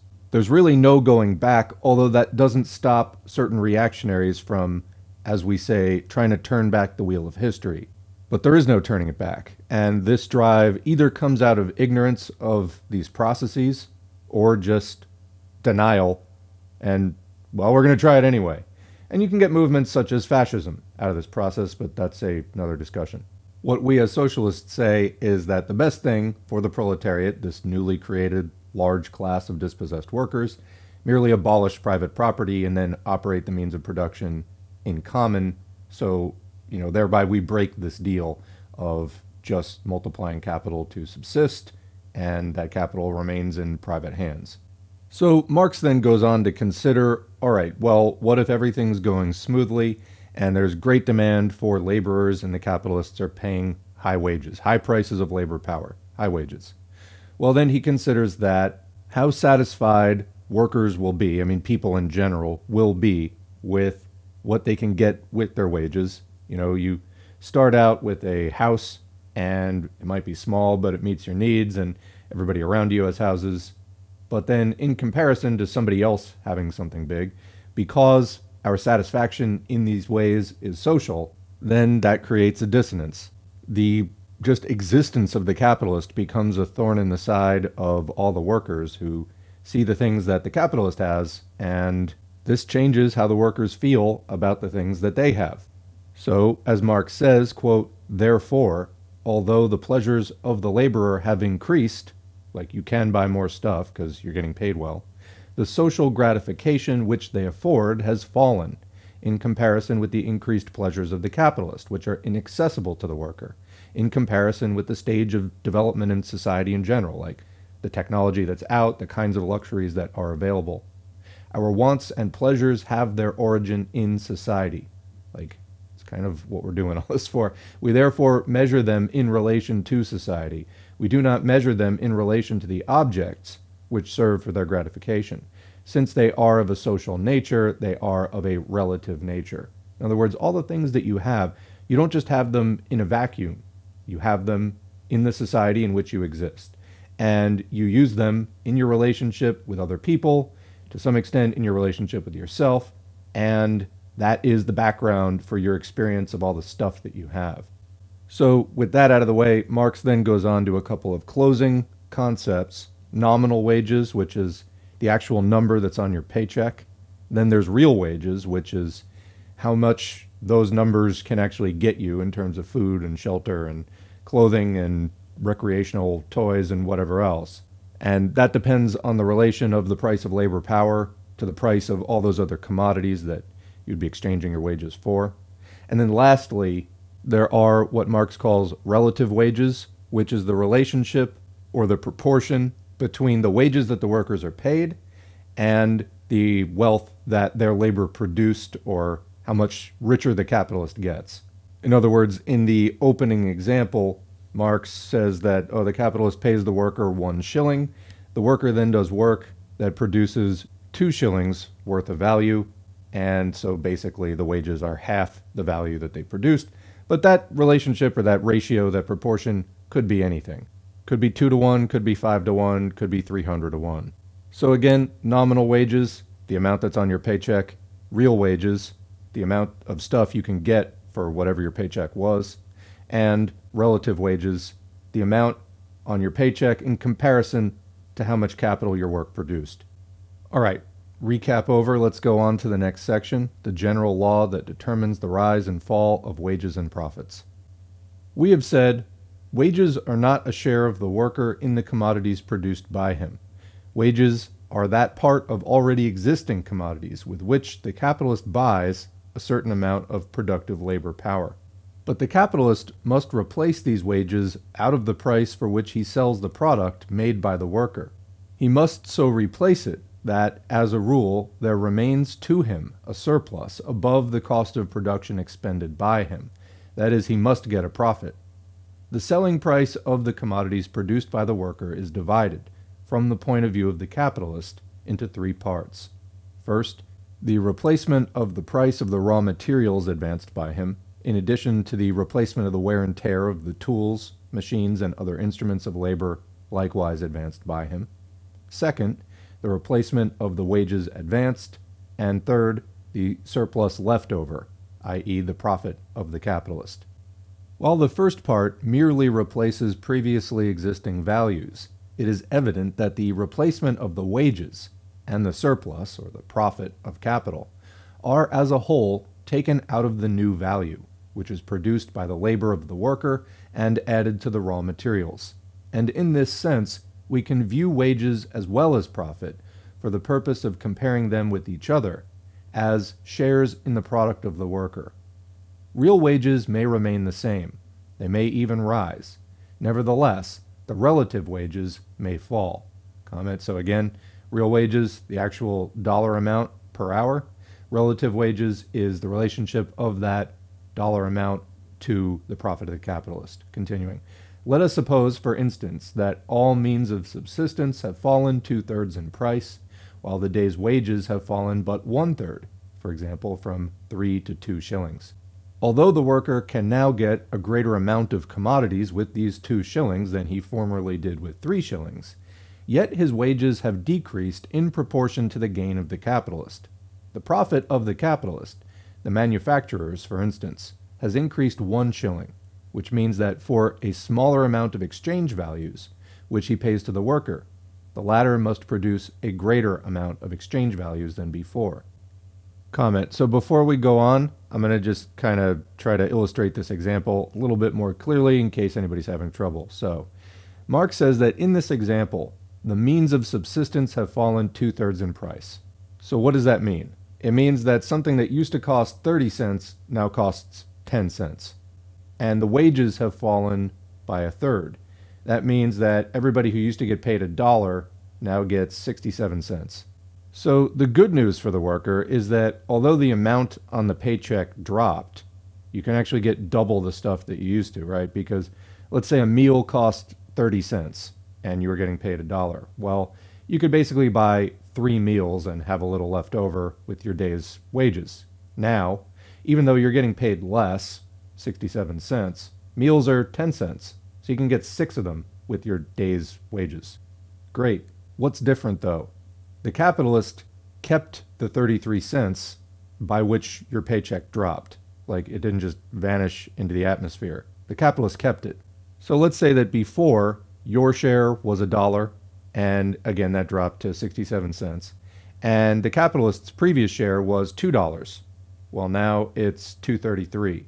So that changes the ratio from 1 to 2, worker to capitalist, to 2 to 7, basically in between 1/3 and 1/4.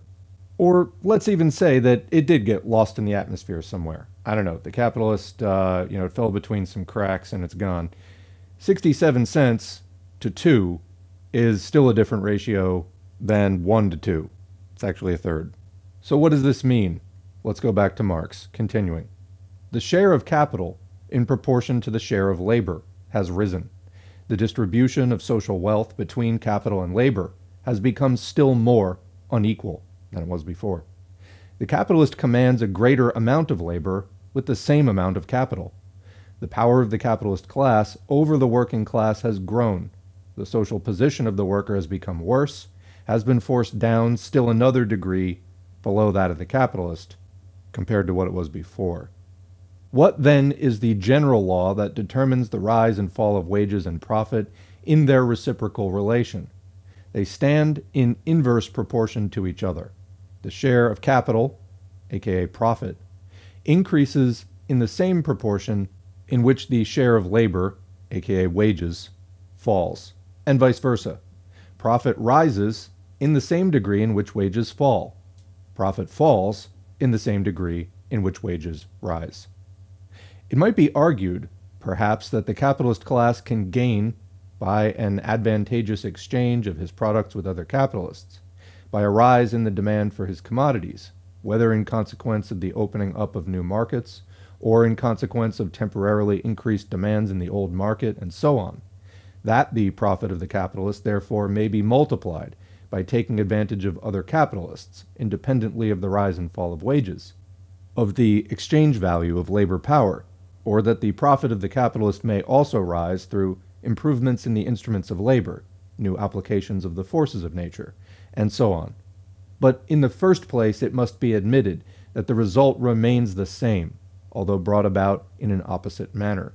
Profit, indeed, has not risen because wages have fallen, but wages have fallen because profit has risen.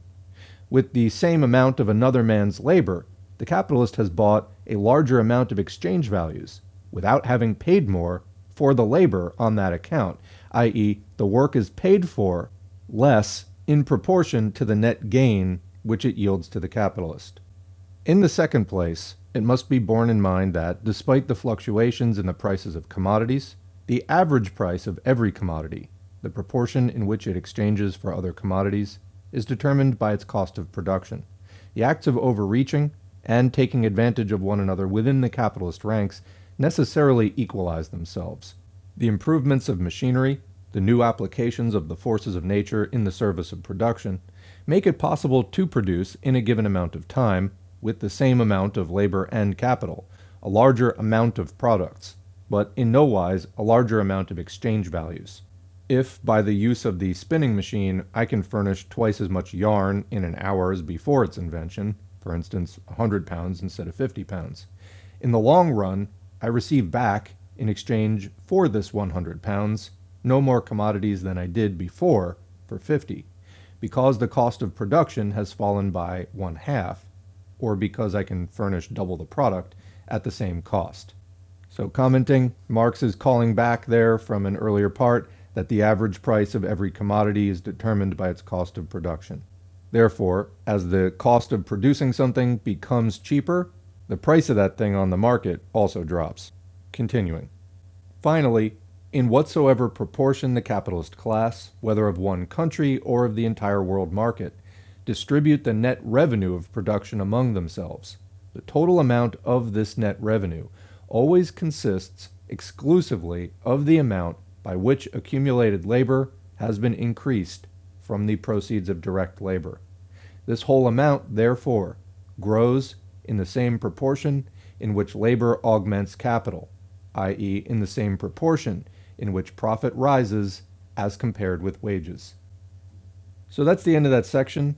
I think we've probably highlighted enough. If you still have a question, leave it in the comment section below, and we'll see what we can do. The next section is the interests of capital and wage labor are diametrically opposed, and the effective growth of productive capital on wages. We thus see that, even if we keep ourselves within the relation of capital and wage labor, the interests of capital and the interest of wage labor are diametrically opposed to each other. A rapid growth of capital is synonymous with a rapid growth of profits. Profits can grow rapidly only when the price of labor, the relative wages, decrease just as rapidly. Relative wages may fall, although real wages rise simultaneously with nominal wages, with the money value of labor, provided only that the real wage does not rise in the same proportion as the profit. If, for instance, in good business years wages rise 5%, while profits rise 30%, the proportional or the relative wage has not increased but decreased. If Therefore, the income of the worker increased with the rapid growth of capital. There is at the same time a widening of the social chasm that divides the worker from the capitalist, and increase in the power of capital over labor, a greater dependence of labor upon capital. To say that the worker has an interest in the rapid growth of capital means only this, that the more speedily the worker augments the wealth of the capitalist, the larger will be the crumbs which fall to him, but also the greater will be the number of workers that can be called into existence, or the more that the mass of slaves dependent upon capital can be increased. We've thus seen that even the most favorable situation for the working class, namely the most rapid growth of capital, however much it may improve the material life of the worker, does not abolish the antagonism between his interests and the interests of the capitalist. Profit and wages remain as before, in inverse proportion. If capital grows rapidly, wages may rise, but the profit of capital rises disproportionately faster. The material position of the worker has improved, but at the cost of his social position. The social chasm that separates him from the capitalist has widened. Finally, to say that the most favorable condition for wage labor is the fastest possible growth of productive capital is the same as to say the quicker the working class multiplies and augments the power inimical to it, the wealth of another which lords over that class, the more favorable will be the conditions under which it will be permitted to toil anew at the multiplication of bourgeois wealth, at the enlargement of the power of capital, content thus to forge for itself the golden chains by which the bourgeoisie drags it in its train.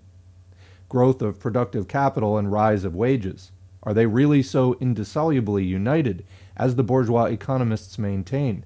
We must not believe their mere words. We dare not believe them, even when they claim that the fatter capital is, the more will its slave be pampered. The bourgeoisie is too much enlightened. It keeps its accounts much too carefully to share the prejudices of the feudal lord, who make an ostentatious display of the magnificence of his retinue. The conditions of existence of the bourgeoisie compel it to attend carefully to its bookkeeping. We must therefore examine more closely into the following question: in what manner does the growth of productive capital affect wages?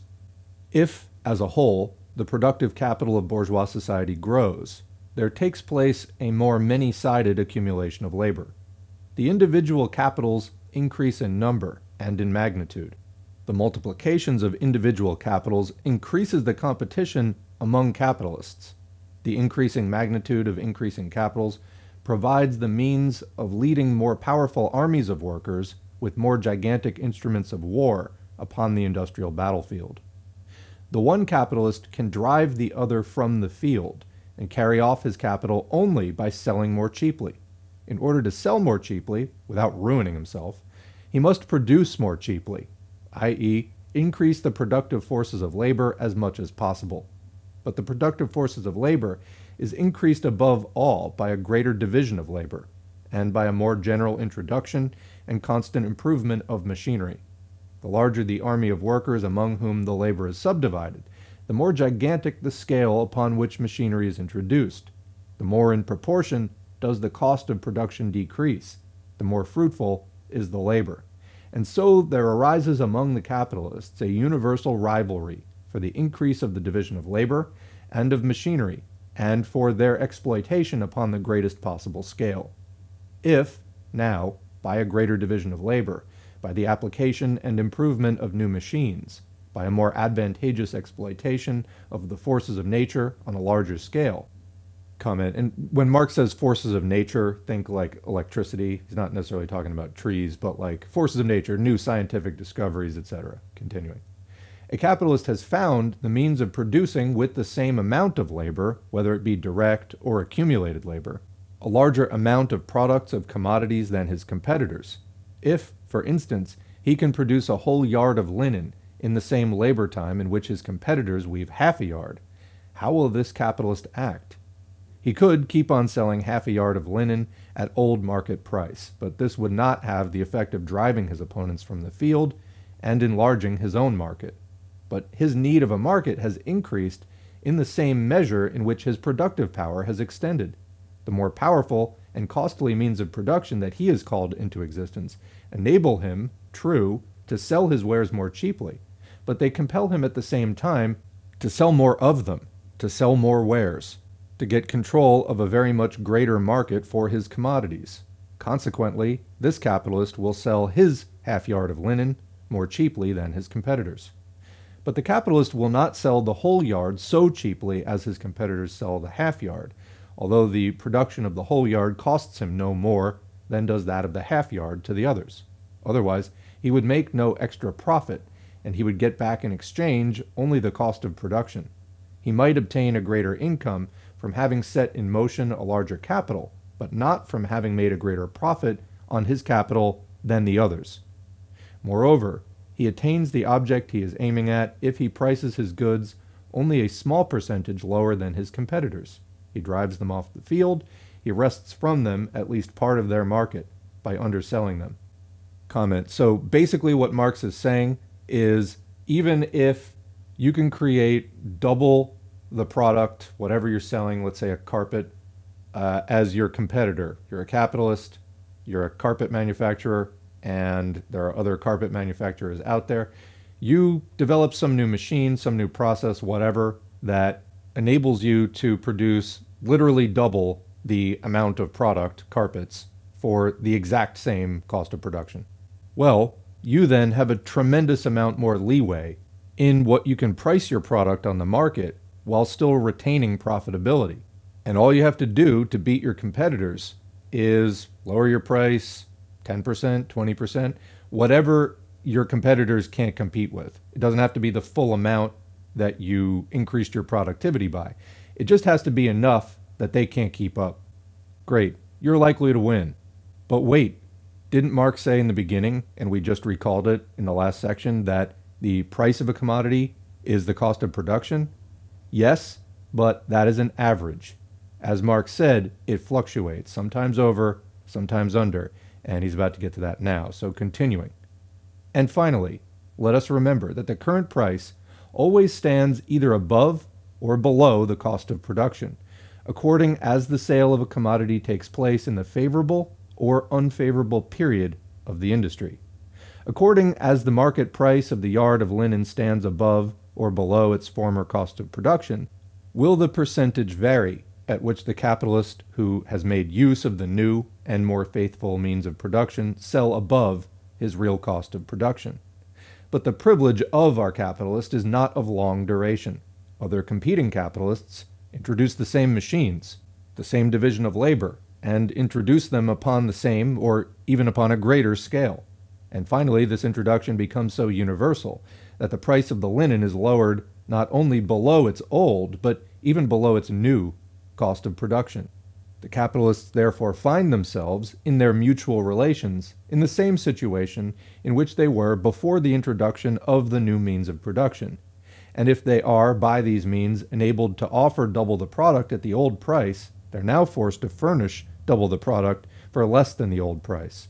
Having arrived at the new point, the new cost of production, the battle for supremacy in the market has to be fought out anew, given more division of labor and more machinery, and there results a greater scale upon which division of labor and machinery are exploited, and competition again brings the same reaction against this result. So that's the end of that section. I think that that's pretty clear. So basically there are good times to be in any given industry, and then there are times when basically everybody's using the same technology and the competition is pretty stiff between, oh, somebody just developed a new method of, that revolutionizes the field. We're making carpet at, double the volume for the same price. Well, really good temporarily for the person who figured that out, but eventually everybody else is going to catch on and catch up, and they're going to sell their products for a little bit less than that other guy who, remember, your carpet, you were just selling like 10% less than the others, but they still couldn't keep up.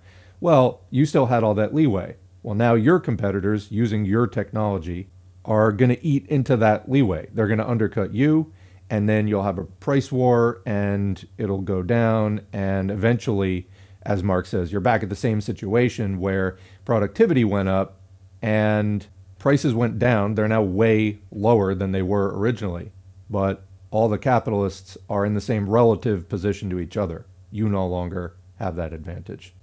So now we're at the last section, the effect of capitalist competition on the capitalist class, the middle class, and the working class. So we just described a process of competition. What are the effects on society, particularly these three classes?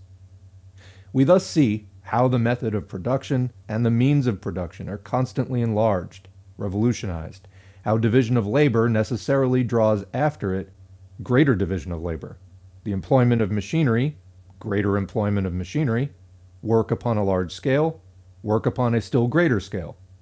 This is the law that continually throws capitalist production out of its old ruts and compels capital to strain ever more the productive forces of labor for the very reason that it has already strained them. The law that grants it no respite and constantly shouts in its ear, "March, march."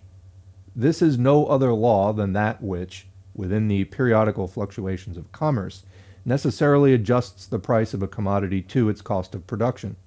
No matter how powerful the means of production which a capitalist may bring into the field, competition will make their adoption general, meaning eventually everyone in the field is going to wind up using that innovation. And from the moment that they have been generally adopted, the sole result of the greater productiveness of his capital will be that he must furnish at the same price 10, 20, or 100 times as much product as before.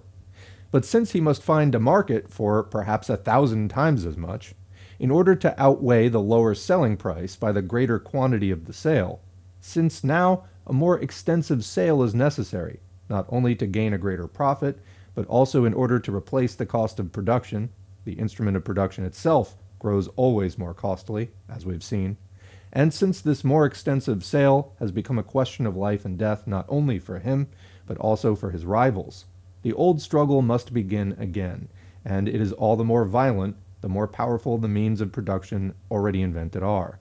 The division of labor and the application of machinery will therefore take a fresh start, and upon an even greater scale. Whatever be the power of the means of production which are employed, competition seeks to rob capital of the golden fruits of this power by reducing the price of commodities to the cost of production.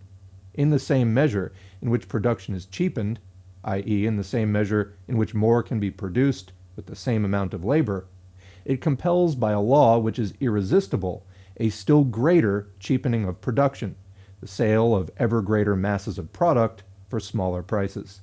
Thus the capitalist will have gained nothing more by his efforts than the obligation to furnish a greater product in the same labor time. In a word, more difficult conditions for the profitable employment of his capital. While competition, therefore, constantly pursues him with its law of the cost of production and turns against himself every weapon that he forges against his rivals, the capitalist continually seeks to get the best of competition by restlessly introducing further subdivision of labor and new machines which, though more expensive, enable him to produce more cheaply, instead of waiting until the new machines shall have been rendered obsolete by competition. If we now conceive this feverish agitation as it operates in the market of the whole world, we shall be in a position to comprehend how the growth, accumulation, and concentration of capital bring in their train, or their wake behind them, an ever more detailed subdivision of labor, an ever greater improvement of old machines, and a constant application of new machines, a process which goes on uninterruptedly, with feverish haste, and upon an ever more gigantic scale. But what effect do these conditions, which are inseparable from the growth of productive capital, have upon the determination of wages? The greater division of labor enables one laborer to accomplish the work of 5, 10, or 20 laborers. It therefore increases competition among the laborers, 5-fold, 10-fold, or 20-fold. The laborers compete not by selling themselves one cheaper than the other, but also by doing the work of 5, 10, or 20, and they're forced to compete in this manner by the division of labor, which is introduced and steadily improved by capital. Furthermore, to the same degree in which the division of labor increases, is the labor simplified. The special skill of the laborer becomes worthless. He becomes transformed into a simple, monotonous force of production with neither physical nor mental elasticity. His work becomes accessible to all, therefore competitors press upon him from all sides. Moreover, it must be remembered that the more simple, the more easily learned the work is, so much the less is its cost to production, the expense of its acquisition, and so much the lower must the wages sink, for, like the price of any other commodity, they're determined by the cost of production. Therefore, in the same manner in which labor becomes more unsatisfactory, more repulsive, do competition increase and wages decrease.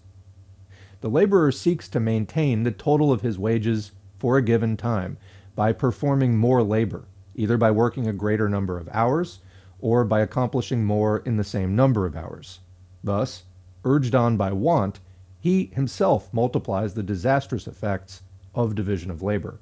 The result is, the more he works, the less wages he receives, and for this simple reason, the more he works, the more he competes against his fellow workmen, the more he compels them to compete against him, and to offer themselves on the same wretched conditions as he does, so that, in the last analysis, he competes against himself as a member of the working class. Machinery produces the same effects, but upon a much larger scale. It supplants skilled laborers by unskilled, men by women, adults by children. Where newly introduced, it throws workers upon the streets in great masses, and as it becomes more highly developed and more productive, it discards them in additional, though smaller, numbers. We have hastily sketched in broad outlines this industrial war of capitalists among themselves. The war has the peculiarity that the battles in it are won less by recruiting than by discharging the army of workers. The generals, i.e. the capitalists, vie with one another as to who can discharge the greatest number of industrial soldiers. The economists tell us, to be sure, that those laborers who have been rendered superfluous by machinery will find new venues of employment. They dare not assert directly that the same laborers that have been discharged find situations in new branches of labor. Facts cry out too loudly against this lie. Strictly speaking, they only maintain that new means of employment will be found for other sections of the working class. For example, for that portion of the young generation of laborers who were about to enter upon that branch of industry which had just been abolished. Of course, this is a great satisfaction to the disabled laborers. There will be no lack of fresh, exploitable blood and muscle for the capitalists. The dead may bury their dead. This consolation seems to be intended more for the comfort of the capitalists themselves than their laborers. If the whole class of the wage laborer were to be annihilated by machinery, how terrible that would be for capital, which, without wage labor, ceases to be capital. But even if we assume that all who are directly forced out of employment by machinery, as well as all of the rising generation who are waiting for a chance of employment in the same branch of industry, do actually find some new employment, are we to believe that this new employment will pay as high wages as did the one that they have lost? If it did, it would be in contradiction to the laws of political economy. We have seen how modern industry always tends to the substitution of the simpler and more subordinate employments for the higher and more complex ones.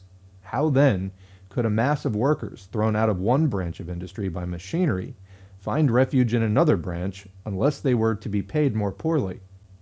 An exception to the law has been adduced, namely the workers who are employed in the manufacture of machinery itself.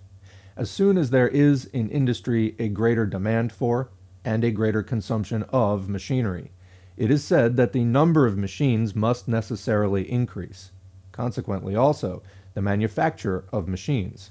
Consequently also, the employment of workers in machine manufacture. And the workers employed in this branch of industry are skilled, even educated workers. Since the year 1840, this assertion, which even before that date was only half true, has lost all semblance of truth. For the most diverse machines are now applied to the manufacture of the machines themselves on quite as extensive a scale as in the manufacture of cotton yarn, and the laborers employed in machine factories can but play the role of very stupid machines alongside of the highly ingenious machines. But in place of the man who has been dismissed by the machine, the factory may employ perhaps 3 children and 1 woman, And must not the wages of the man have previously sufficed for the 3 children and 1 woman? Must not the minimum wages have sufficed for the preservation and propagation of the race? What then do these beloved bourgeois phrases prove? Nothing more than that now 4 times as many workers' lives are used up as there were previously in order to obtain the livelihood of 1 working family. To sum up, the more productive capital grows, the more it extends the division of labor and the application of machinery. The more the division of labor and the application of machinery extend, the more does competition extend among the workers. The more do their wages shrink together. In addition, the working class is also recruited from the higher strata of society. A mass of small businessmen and of people living upon the interest of their capitals is precipitated into the ranks of the working class, and they will have nothing else to do than to stretch out their arms alongside the arms of the workers. Thus, the forest of outstretched arms, begging for work, grows ever thicker, while the arms themselves grow ever leaner. It is evident that the small manufacturer cannot survive in a struggle in which the first condition of success is production upon an ever greater scale. It is evident that the small manufacturers are thereby increasing the number of candidates for the proletariat. All this requires no further elucidation.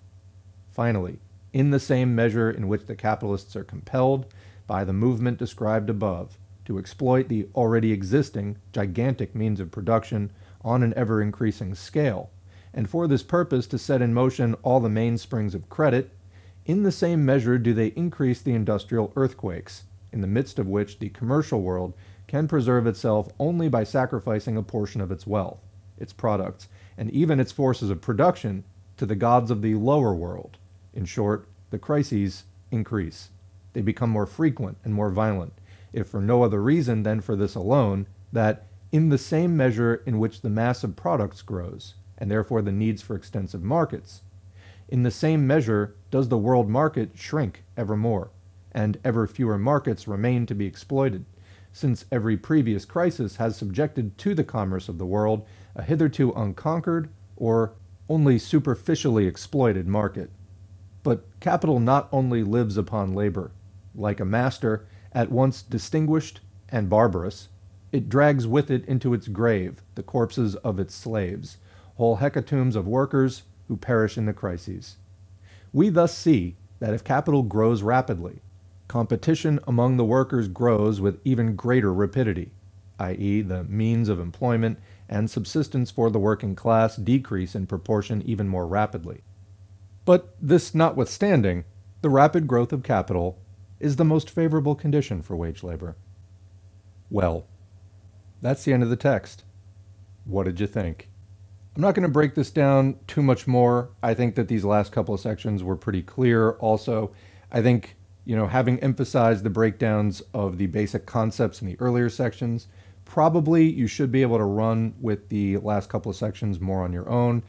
Again, any questions, leave them in the comments. We'll have a discussion. But I do just want to highlight in this last section, again, title was Effective Capitalist Competition on the Capitalist Class, the Middle Class, and the Working Class. A lot of the kinds of struggles you can see in the labor movement, trade union movement, the kinds of questions that people have tried to solve, like, well, the machines are having this effect. Should we be against the machines? Well, now the capitalists are directly employing women and children. Should we stand for the traditional structure of the family more? These are all questions that people have taken on in the name of trying to resist this process and the many negative effects that it has on workers, the ultimately self-cannibalizing logic of the whole system. And of course, as Marxists, there's a solution. It's called proletarian revolution. Nothing else actually gets to the fundamental dynamics of what's driving all of these negative changes. And I think I'm going to leave it there. What do you think? Leave a comment or question below. We'll continue the discussion as always. Otherwise, thanks for listening to this nice intro to Marxist economics text, and to the patrons, whose names are on the screen as always, for their support and encouragement. If you'd like to get your name on the screen, head to patreon.com/socialismforall. You can sign up for as little as $2 a month. Every donation is supportive and encouraging. I really appreciate it. Thank you. If you'd like to help out without making a donation, liking, subscribing, clicking the notifications bell, sharing on your social media, leaving a comment, even if it's just thanks or good video. All of that helps to boost the channel, helps to expand the audience, helps to get more people talking about socialism and trying to end capitalism. So thanks for that. Back in the real world, join or at least give a donation to an organization if you're not ready to join one. We really do need people organizing for working class political power. The Democrats, Republicans, Libertarians, Constitution Party, Alliance Party, all these other capitalist parties, they're not going to be representing our class interests. And if you don't like what's going on, who would? Then you need to organize a solution. There are organizations around. Find out what's going on in your area. I suggest trying to find a more active rather than a less active one, although if you're called to a smaller group and you really want to help build it, by all means. But we do need to get active in the real world, agitating, educating, and organizing to end capitalism and build socialism. The current Omicron crisis, of course, is making that clearer than ever.